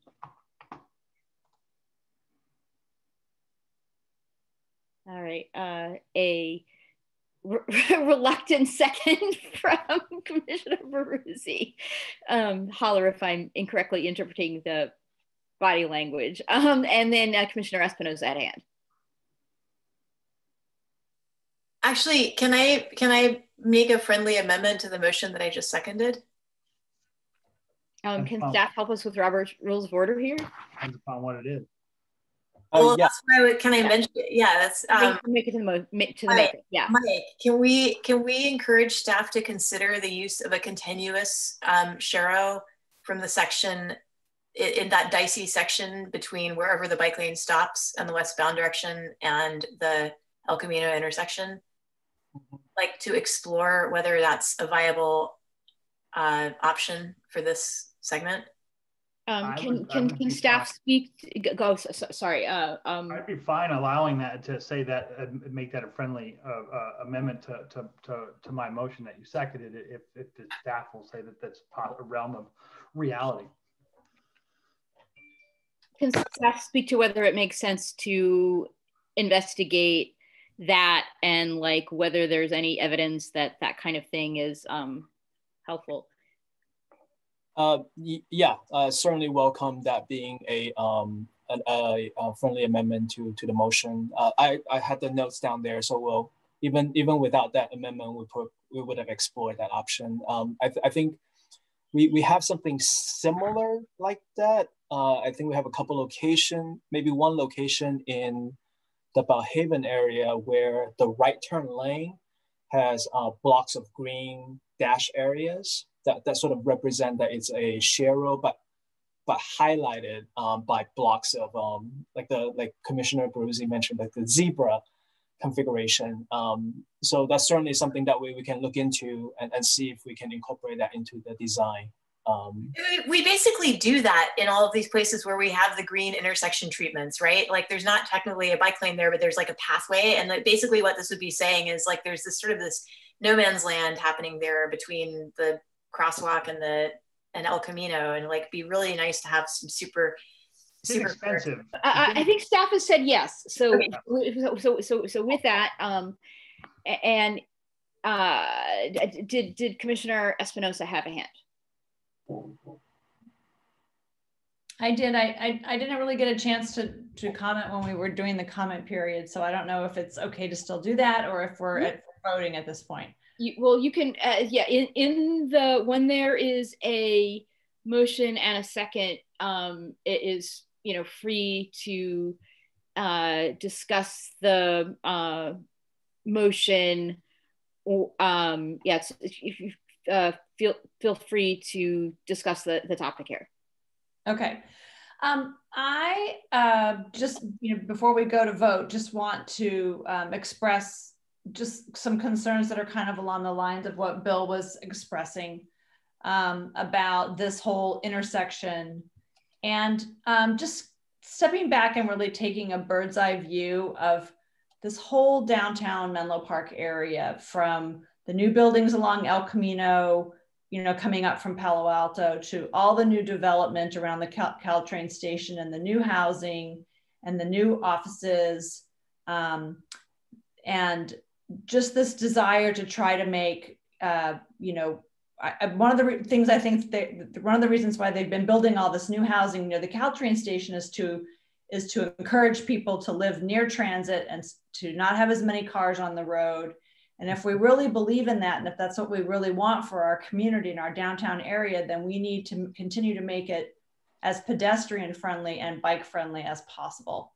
And we know that people walk and bike all the time, from downtown to the train station, to the library, to Burgess, to the parks, all of these kinds of things.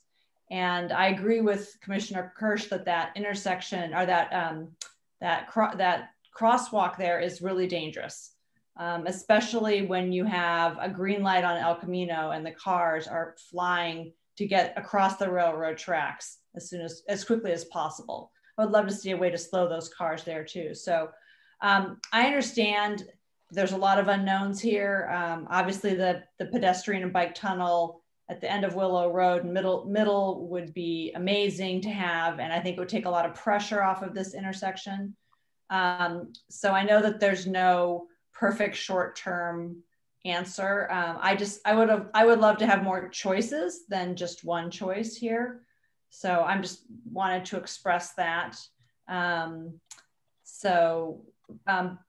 That being said, I do really like the idea of making on the westbound Ravenswood, as you come through that railroad, come up to the railroad tracks and you go over the railroad tracks, making that safer.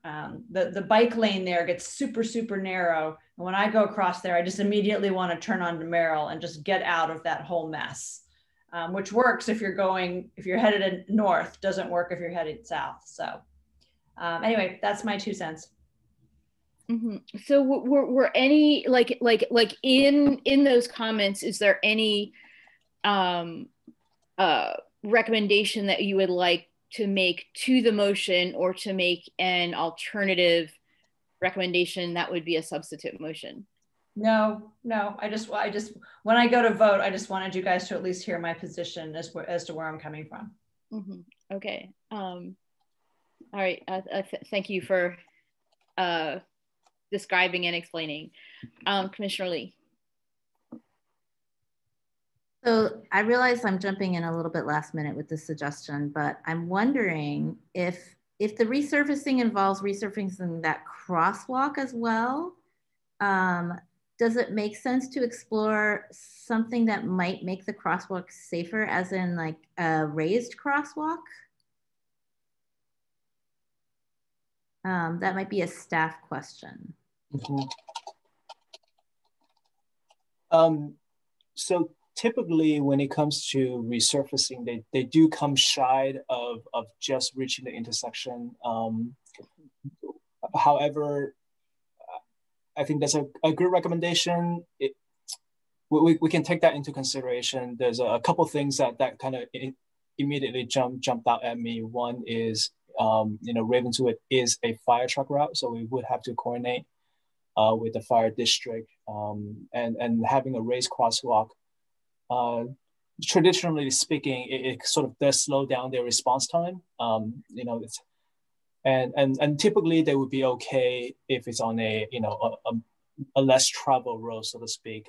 So I'll take that into consideration. We'll do some coordination to see if that's a potential option, but we'll note that. And I just want to assure the commissioners that even though for the resurfacing part, it does stop just short of Alma, the recommendation of having that green striping potentially carry that through and onto Merrill, that is something we can consider.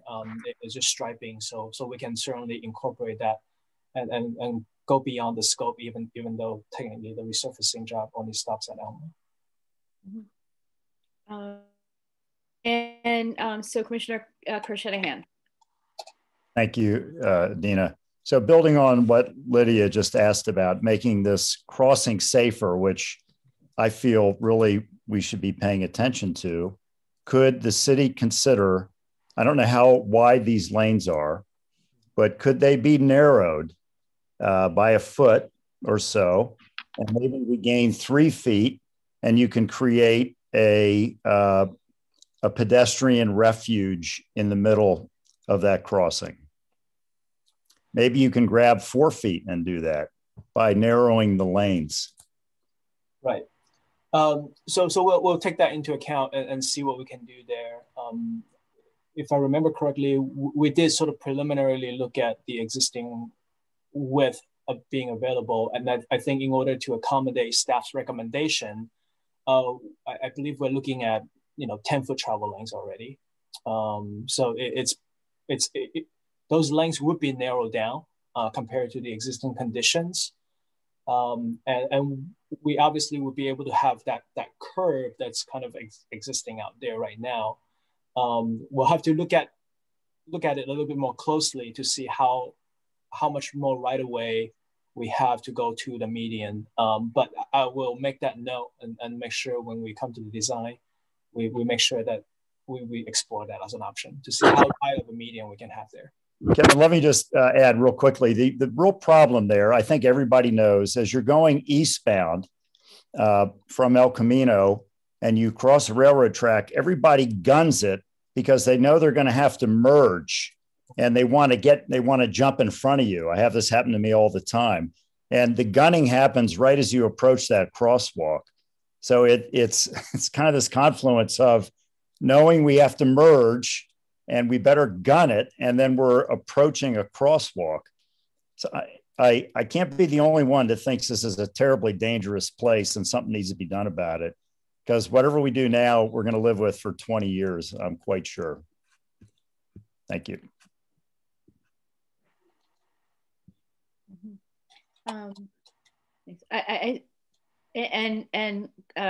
Like all kinds of awesome suggestions. Commissioner Bruce has a hand.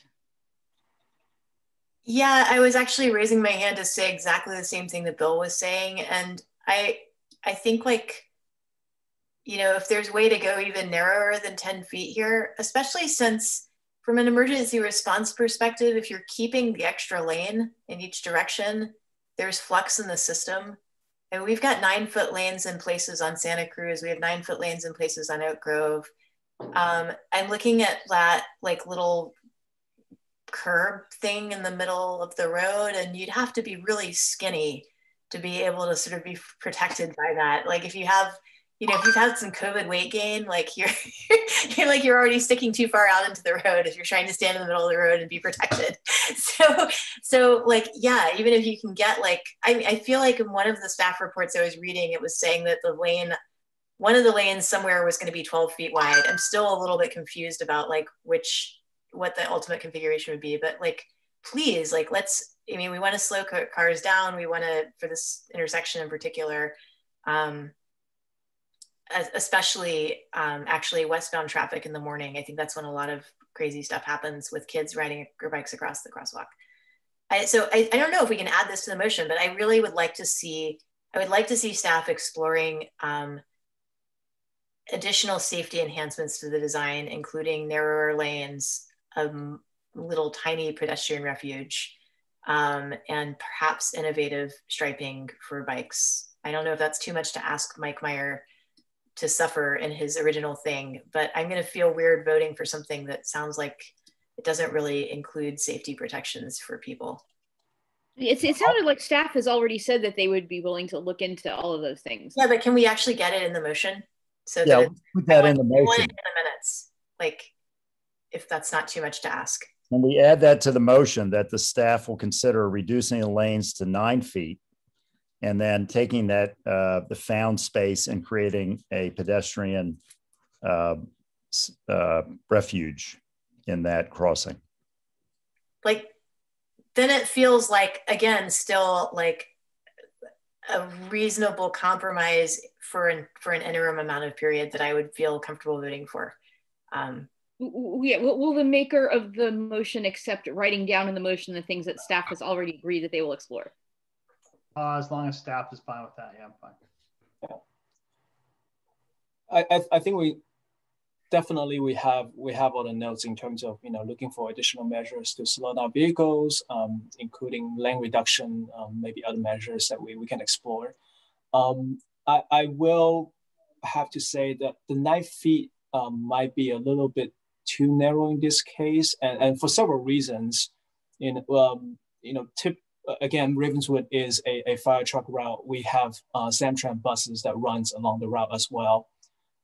Going down to 9, which effectively is probably more like a 8.5 true distance, because when we say we have a 10-foot lane, it's center to center, and then the stripings are about 6 inches wide. It really gets narrow, and traditionally with the larger vehicles, mirror to mirror distance, I believe it's 9.5. The larger vehicles, going down to 9 without any two-way left turn lanes or any way of giving the driver a little bit more flexibility is always a concern for us. And in some locations where there's a two-way left turn lane, where there's a little bit of buffer on both ends, we're certainly happy to look at 9. Again, we'll look at this to see if we can narrow it down to, however narrow we could. I wouldn't necessarily want to promise that we want to go down to 9, again, for the reasons that we stated. We will look at it to see if it's a feasibility, but in terms of just kind of a first glance, just because we had this conversation quite often when it comes to how narrow can a lane go, and we have considered that quite a bit, and I think 9 might not be appropriate here, just given the circumstances. So if we were to say something like in our friendly amendment, the friendly amendment was to say that we're supporting what staff says, looking at innovative bicycle marking, and some way to get us a pedestrian refuge if possible. Yeah, if we can, like 8 feet, 36, whatever. Will that be sufficient? Is a friendly amendment, Katie? That's okay with me. Yeah. I would just want to specifically say that we're trying to grab space for a refuge. That's what Mike was saying. Right. Yeah, so if that's okay, I'm okay with doing that. And if you want to read it back, then maybe the chair can call for a vote and we can kind of move on. Yeah, I think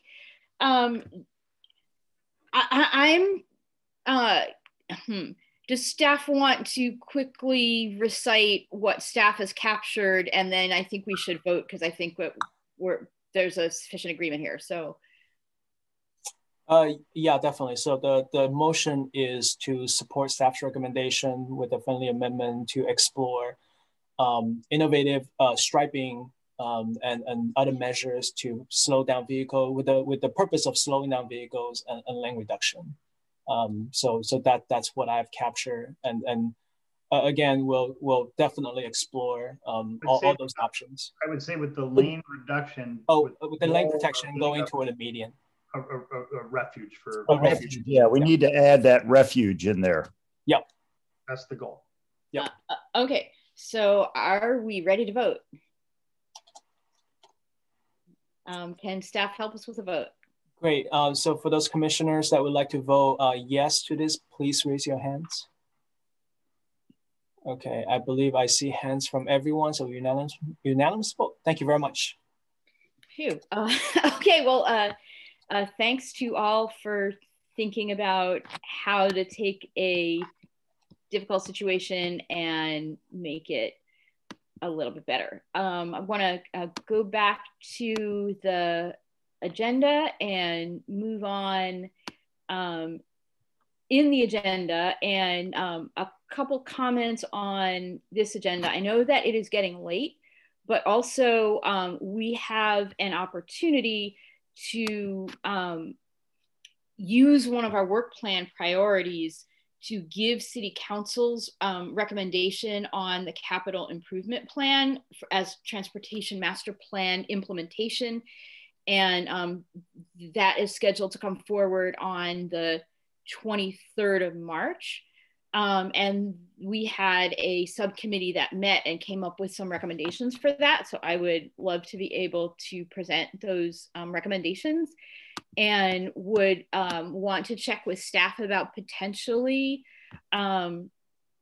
swapping, like taking E5 while we still have any brain cells at all, and then moving on to E4 if the E4 is a limited set of things to consider. Certainly welcome that as well, but E4 is really a housekeeping item. It's just to reflect the conversation that we had last time about disbanding the active transportation subcommittee. That's the only item that I have for E4. Okay, but I think there's going to be another one coming out of E5. Yep. So I still want to take E5 out of E4. If it takes like 1 minute, we're still going to be 1 minute more tired. So we will take E4, and how will this move forward with slides? Because there was a memo that was sent to commissioners with the subcommittee discussion, and then we made some slides with this exact same content that was in the memo.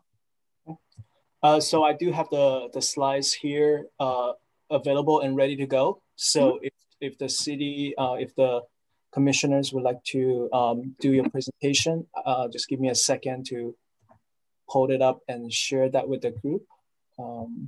Cool. And I'm going to kick it off, and we'll have fellow commissioners who are in the subcommittee meeting to jump in at appropriate times. So this is a subcommittee that the commission had approved, which is for the implementation of the transportation master plan, to make recommendations to City Council on the implementation as they relate to important decisions that the City Council will be making about the implementation this year. Next slide. So the goals of the subcommittee, as folks will remember, is to make those recommendations on the TMP implementation, and specifically focusing on safety, Vision Zero, reducing traffic fatalities and injuries, and on climate, and therefore reducing vehicle miles traveled by creating compelling alternatives to driving. Next slide. Actually, so in terms of the subcommittee was officially myself and Jackie Sebrian, and in the discussion of this, we had in a sub-Brown Act manner, Commissioner Baruzzi joined us in this discussion, and this may influence our discussion about the subcommittee, the membership later. So that those were the three people who worked on these recommendations. So what we were making recommendations for were affecting the city council process, and a few really important elements of the decisions that the city council member is making this year. And the first is priority setting, where council picks the top priorities for the upcoming fiscal year. And council just had an important meeting on priority setting last night. They had a previous study session, and this was their third meeting on priority setting. And then next comes the capital improvement plan, which is the 5-year plan for capital construction projects. Next slide. So we looked at the material that the city had put together over the years, including the transportation master plan, the project listing, the prioritization that staff had done based on lots of feedback. For safety, we looked at the collision map in Appendix 3 of the transportation master plan. For the priority setting, we looked at the council priority setting staff reports, including the staff recommendations. And for the capital improvement plan, we looked at last year's capital improvement plan. Next slide. And this seems to be a duplicate slide. So next slide.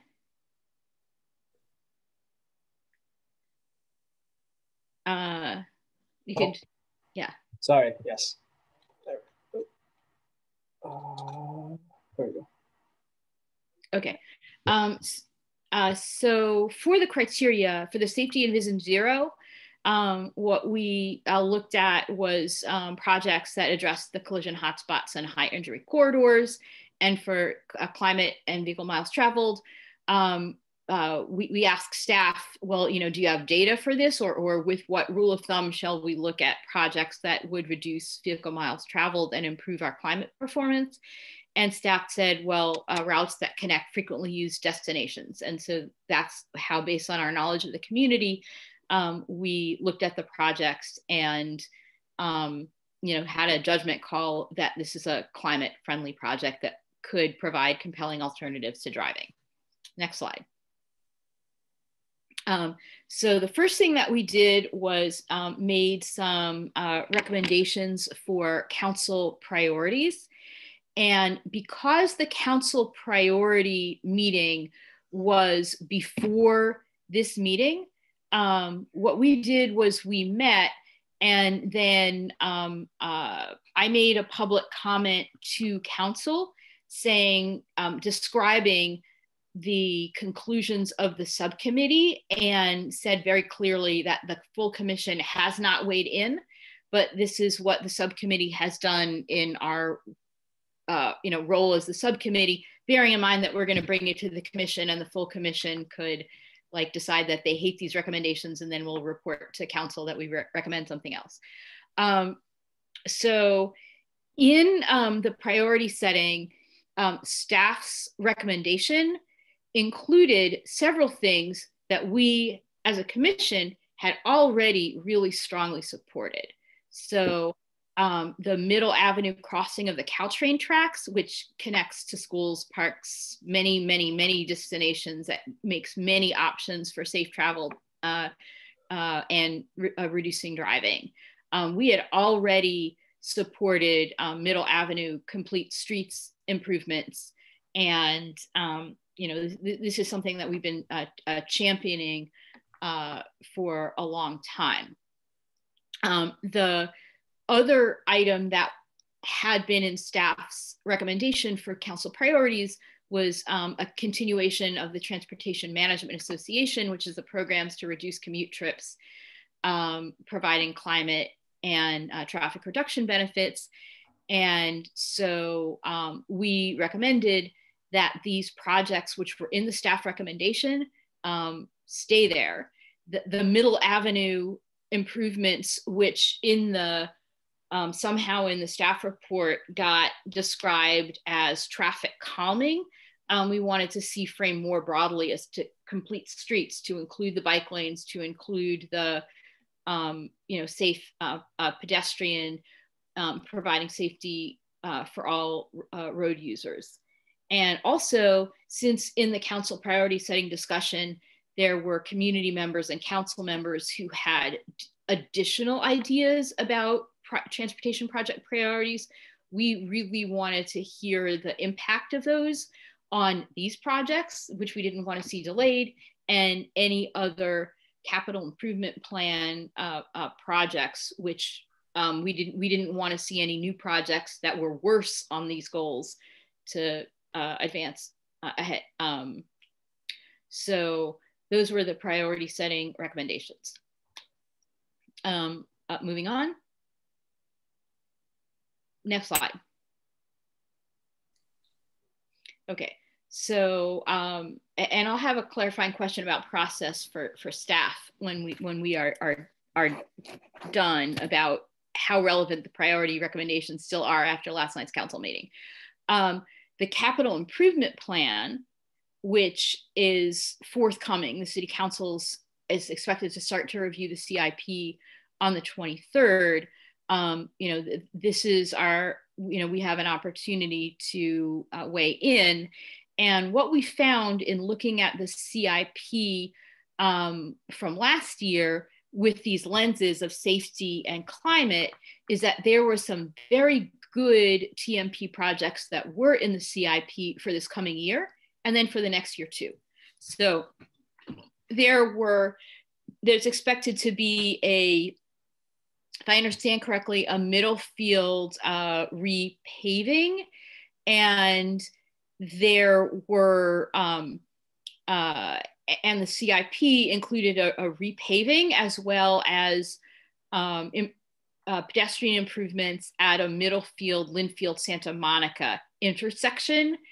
And those projects would be for 21-22 and 22-23. We thought that these were great climate projects because they support trips to many common destinations. And but along this corridor, what we found in looking at the TMP is that this is an overall high injury corridor, and there are other intersections at Ravenswood and Ringwood that are also characterized as Tier 1 projects and are hotspots in the collision map. And we wanted to keep the good projects and consider adding additional intersections that are also along that same corridor for the best overall safety outcome. Next slide. So what we also saw in the CIP as a carryover that was proposed for 22-23, in other words, not next year, but the year after that, was a set of bicycle and pedestrian improvements on Willow and Newbridge. And that is a completely terrible, hairy, nasty, high injury intersection, which is a major hotspot in the collision map and is enabling connections to schools and food stores and bus stops and churches. It's very important improvement to make.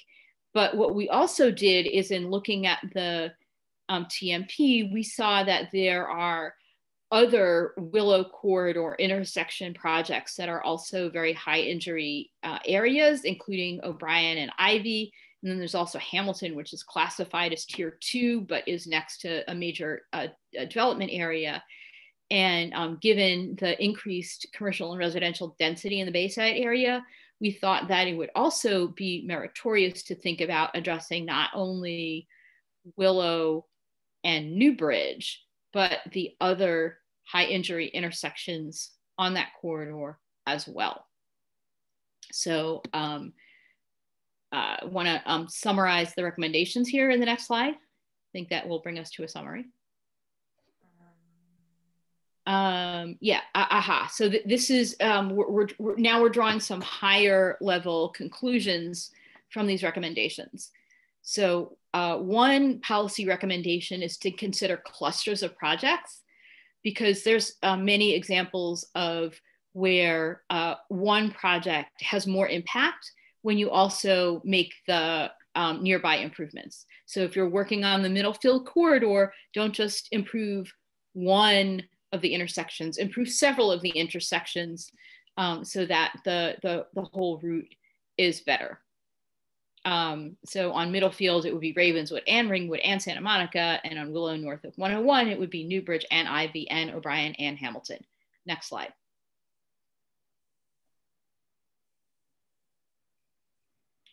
There are some other insights that we came to in doing this review of the TMP implementation with these safety and climate lenses. And I want to, Katie did a bunch of the thinking on a couple of these. So I want to, Katie will take us through a couple of the next insights and policy recommendations. Sure. So we actually skipped a slide a little while ago, and this was an important one. It was about design standards and principles. Is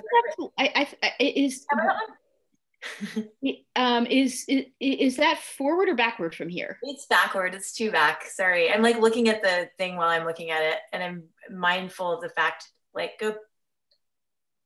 Yeah, this is confusing. Sorry.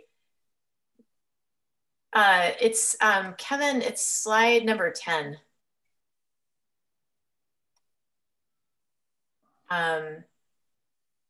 It was a really good memo that Adina, while working on everything, transitioned into slides. Okay, so this one, yeah.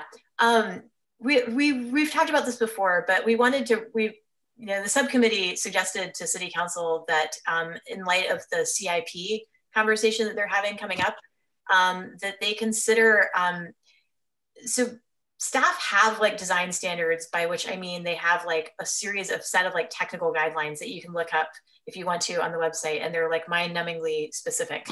But we also find ourselves in sort of like confusing situations, like politics can sometimes drive less than ideal outcomes for things like sidewalk width, et cetera. And we find that it would behoove the city's climate and safety goals to optimize for, inviting sidewalks and safe feeling bike lanes.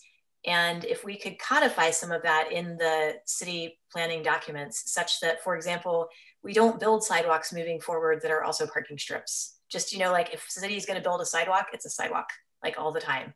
And we have like, specifications around minimum widths and around accessibility for things like bike lanes as well. We wanted to recommend that City Council strongly consider that, as well as, a little bit more specificity around things like lane widths. And you can read the slide. But so now if you go forward, Kevin, I wanted to say slide 12. Yeah. So this seems super obvious to us, but I want to highlight it for council, that the Vision Zero and VMT reduction goals are actually super symbiotic. And you see that when you're looking at the heat map, where it's like, basically the arterials are where all the accidents happen. Like if you want to see, like, the vast majority of accidents in the city happen along like 5 streets. It's like El Camino, Willow, Bayside, it's really predictable, Middlefield. And those coincidentally happen to be the places that kind of keep people who are curious about biking or walking places, but a little bit more nervous. Those are the places that keep people from leaving their neighborhood on a bike to go downtown to go shopping. And so if we can improve the safety along those corridors by adding bike and ped infrastructure and making it more inviting for people, then that helps both, our Vision Zero goal and the goal of getting people to consider biking and walking places. And then the next slide, drilling down on that a little bit more, we talk about this a lot, but this example of Oak Grove, where we narrowed the lanes a bit, we added bike lanes and sidewalks And the 85th percentile speed, which is what our city has historically used to dictate speed limit, dropped from like 32 miles an hour to 24 miles an hour.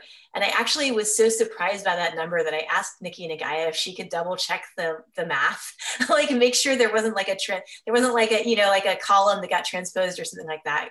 But it's not like it really had a great traffic calming effect to add bike and ped infrastructure to Oak Grove, which is, a street that also has Samtrans buses on it. And it's a pretty major thoroughfare through our town.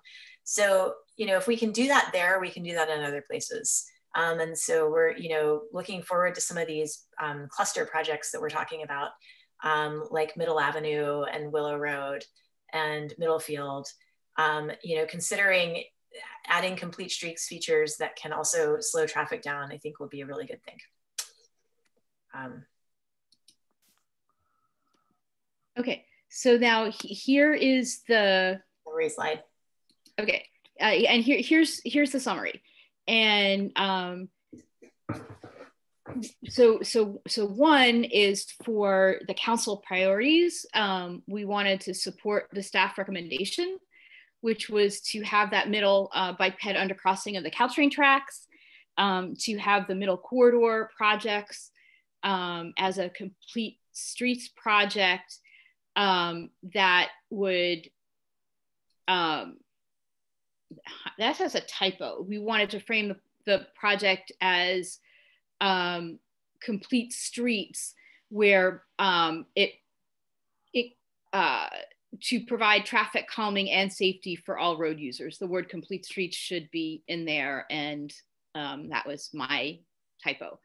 And then also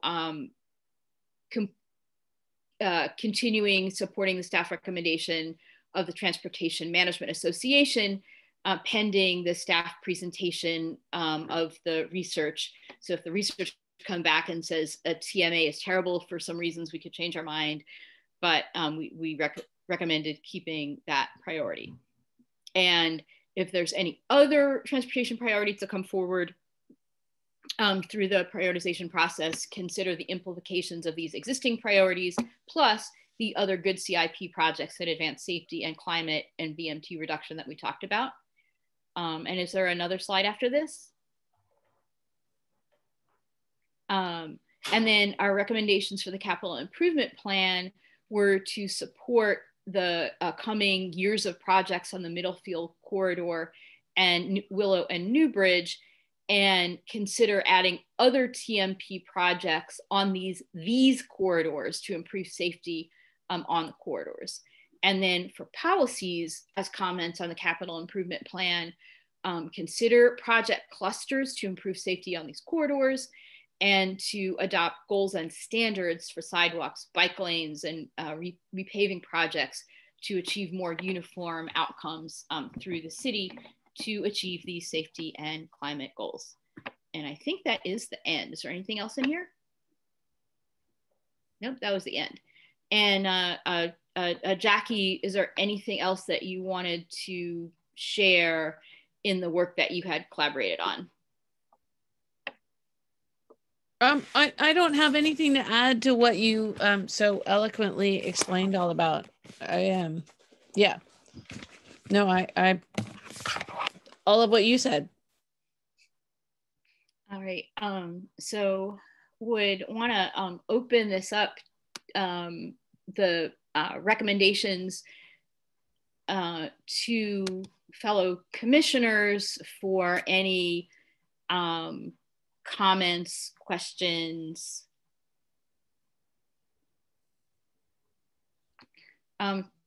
Commissioner Lee.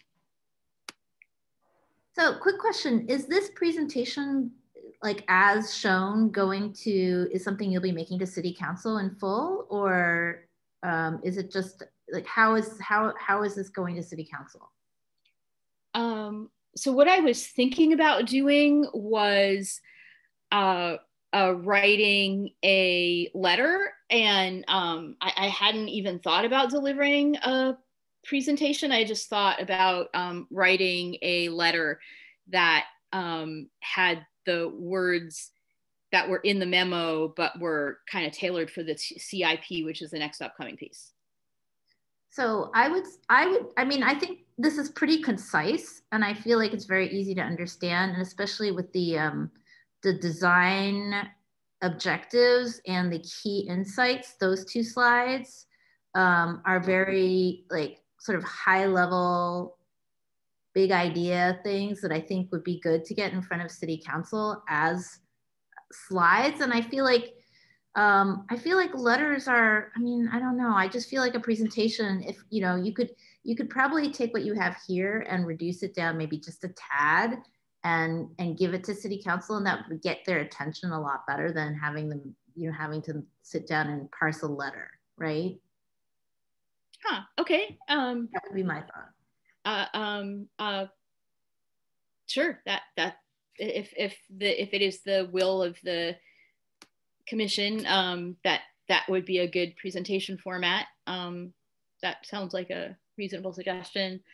Commissioner Kirsch. Yeah, I agree with Lydia. I think presentations are always more impactful than letters. All right. Any other comments or questions about the recommendations or the format with which it should be delivered to the City Council? Commissioner Barrusi. You last night were meant to present the commission goals to City Council, and knowing the way the council agenda gets packed, I'm wondering, we used to use those commission quarterly update type presentations to shoehorn other thoughts and feelings that we had that we wanted to get in front of council. And Kevin, I'm sure will have opinions about this, but it's possible that since you didn't end up getting to present last night, that you could pull a couple of these slides and use them for that purpose as well. Because I actually think it can be simplified even further. I mean, a number of the council members already read the memo that we shared with them earlier and have reflected on it and given us feedback. So I actually don't think that this is gonna be, it's not gonna be that hard to get council member attention on this. We probably don't need to have like 20 slides or more than even a handful.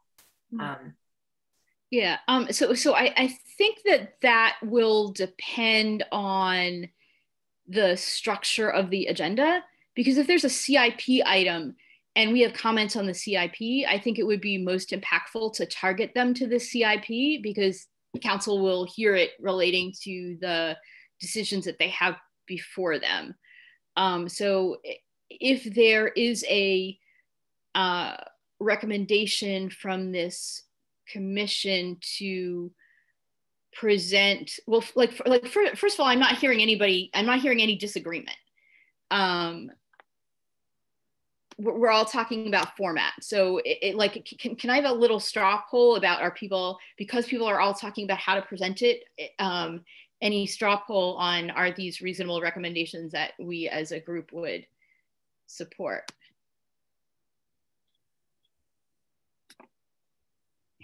Hands in a straw poll.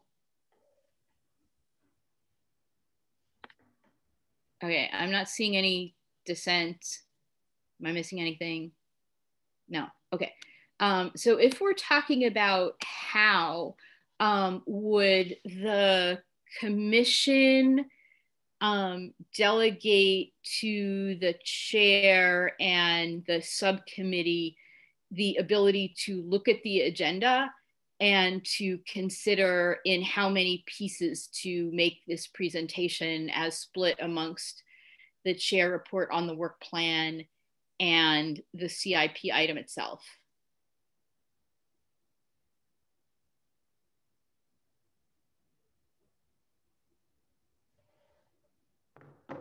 Did that make any sense? Are people just sufficiently exhausted? I'm going to phrase this as a motion. Commissioner Lee, is your hand raised on purpose? Commissioner Lee, are you muted? I was going to say that sounds like a totally reasonable approach to look at the, look at how strategically you can deliver this in a way that is the least onerous to City Council. Okay, so the motion is for the commission to approve these recommendations for council priorities and the CIP and associated policies, and for the subcommittee, including the chair, to work together for how best to present to the city council on the commission work plan and CIP commentary items. I would second that. All right, can staff help us with the vote? Or are there any comments or discussion of that? Does anybody want to discuss anything else at this hour? Okay, are there any members of the public that have any comments on this? I am not seeing any hands. Okay. I'm just amazed you can make a motion that long without forgetting what you were saying at the beginning of it, because I totally did. All right, can you should take a poll of how many people in the audience are still awake. Can staff help us with a vote, please? Enough out of you, Fezziwig. Yes, so for those commissioners that would like to vote yes, can you please raise your hand so I can see them? Okay, I'm seeing all the hands raised, so that's a unanimous vote. Thank you. All right, phew. We have recommendations on priorities, capital improvement plan, and policies. This is very exciting. Okay, so now we will move on to the housekeeping item about the commission subcommittees to support city council priorities, where can Kevin Chen, Senior Transportation Engineer, introduce this item? E4. Yes, thank you, Madam Chair. Just pulling up the item real quick. So really, I'm just like I mentioned, a bit of a house cleaning item. So I'm looking for a vote here, a motion in a second, and then a vote to first disband the active transportation network subcommittee, and then second to add Commissioner Baruzzi to the Transportation Master Plan Implementation Subcommittee. If I can have a motion and a second, unless there's any objections or discussions. I'm seeing none, so if I can have a motion, I think there's a motion by Commissioner Kirsch. A second. And then a second by Commissioner Espinoza. So if I can have for those commissioners that would like to vote yes, please raise your hands. Okay, so I'm seeing all the hands, so unanimous vote. Thank you very much. Okay, and we didn't actually ask for any public comment. I am not seeing any hands for public comment on that. Thank you very much for reminding me. Yes, so if we can maybe give the attendees a couple minutes just to see if they want to speak to the item. Seeing none, so I think we can move on. All right, so informational items which provide updates on matters of importance to the commission, which are not action items, but commission staff members or members of the public may request to make a comment or ask a question on any informational items. Are there any informational items from staff? No project updates for the group at this time. I do want to bring to your attention that staff does intend to go back to the City Council with an update on the climate action plan. So that's set for March 23rd. And so for those that are interested in that one, definitely stay tuned. And as before, I will make sure to share the date and the staff report with the commission when it's available. Thank you. Okay, and I think folks who've been participating in this discussion will be well aware that what we have talked about in terms of focusing TMP implementation, including with climate and VMT reduction as a theme, relates to the climate action plan. And because those are things that this commission has already voted on, we don't need any more agreement to do stuff to execute on that. And there may be things in writing about, like we don't need any more permission to comment on things we've already agreed on. Okay, now we are on committee and subcommittee reports, where subcommittees should have an extra E. In addition to typo fixes, are there any reports from advisory members on subcommittees? I can't talk anymore, so I think we should be done soon. G1 has disbanded, so we don't have any comments from it. Climate Action Plan Subcommittee, I actually have an idea based on what Kevin just said. So Commissioner Meyer, would you be willing to correspond in email about organizing our comments relating to the Climate Action Plan based on things that this commission has already agreed to? I'm not following anything you just said. What do you need me to do? I'm sorry. There's a Climate Action Plan report to the City Council, and I'm proposing that as a subcommittee we coordinate any comments that the commission may want to make about the Climate Action Plan staff report based on things we've already agreed to as a commission. And so, I'm sorry, you want me to write something? Why am I writing something? There's an council agenda item coming up. It's on the Climate Action Plan. You with me are listed on a subcommittee.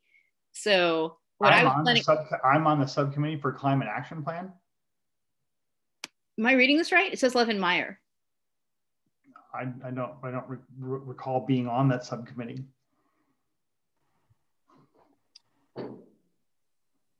So maybe it could have been a mistake if the Commissioner Meyer doesn't want to be, or if it was added by mistake, perhaps we can retroactively remove him from the subcommittee. Yeah, I'm just not familiar with being on him. I'm happy to maybe chat with you in the background about it if I can be helpful, but like my next meeting's my last meeting. Yeah, but it's before then. So, yeah. And so it's about, they have things on EVs, and you know more about EVs than me. Sure. Why don't we talk about it offline, and I'd be happy to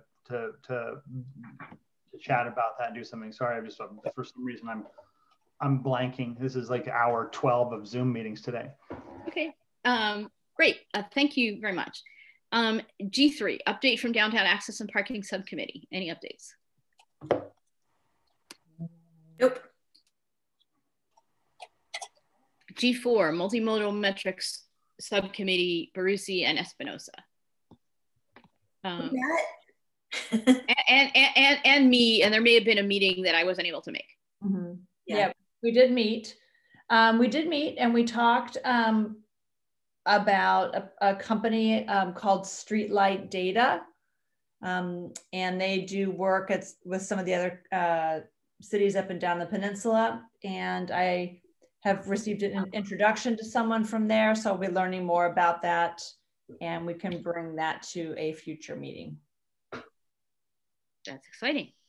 Fantastic. If staff can just jump in real quick to Commissioner Espinosa's point, the city, we actually do have a subscription to Streetlight Data. This is in coordination with CCAG. So happy to communicate offline about anything that you want to know about the software. We have a license to access that data. Great, thank you. G5 Multimodal Subcommittee did not meet. My one sentence update is that the word earmarks is getting thrown around with regard to infrastructure spending. So that is a thing that may be happening and may affect things like the ability to get grade separations funded, possibly theoretically. G6, update from Safe Routes to School Program Subcommittee, Baruzzi, Cibrian, Lee, any updates? Really quick, the next Safe Routes to School task force meeting that is led by the city's Safe Routes to School coordinator, Andreanne, is coming up on March 17th. So I'm going to suggest to the subcommittee that we should maybe either meet directly before or after to talk about safe route, to just have a subcommittee catch-up meeting. Also, it's my understanding that MA is coming back in some form in April. So there will be more students on the road. Yay, students. Your chair being punchy, are there any, the Transportation Master Plan Implementation Subcommittee has taken up plenty of time and has nothing else to report. G8, the Zero Emission Subcommittee, does Commissioner Meyer have anything to report? No report. No emissions from Commissioner Meyer. Zero. Zero emissions. Okay, moving on. Do we have any public comments on any of the subcommittee meetings? No, not seeing any public comments from members of the public. So we will move on to adjournment to the next meeting on the second Wednesday of the next month. Good job, Adina. Nice work, everybody. All right. Thank you for sticking in with a very weighty agenda. Bye-bye. Thanks, Patrick. Good night. Thank you. Thank you. Thank you. Thank you. Thanks, attendees.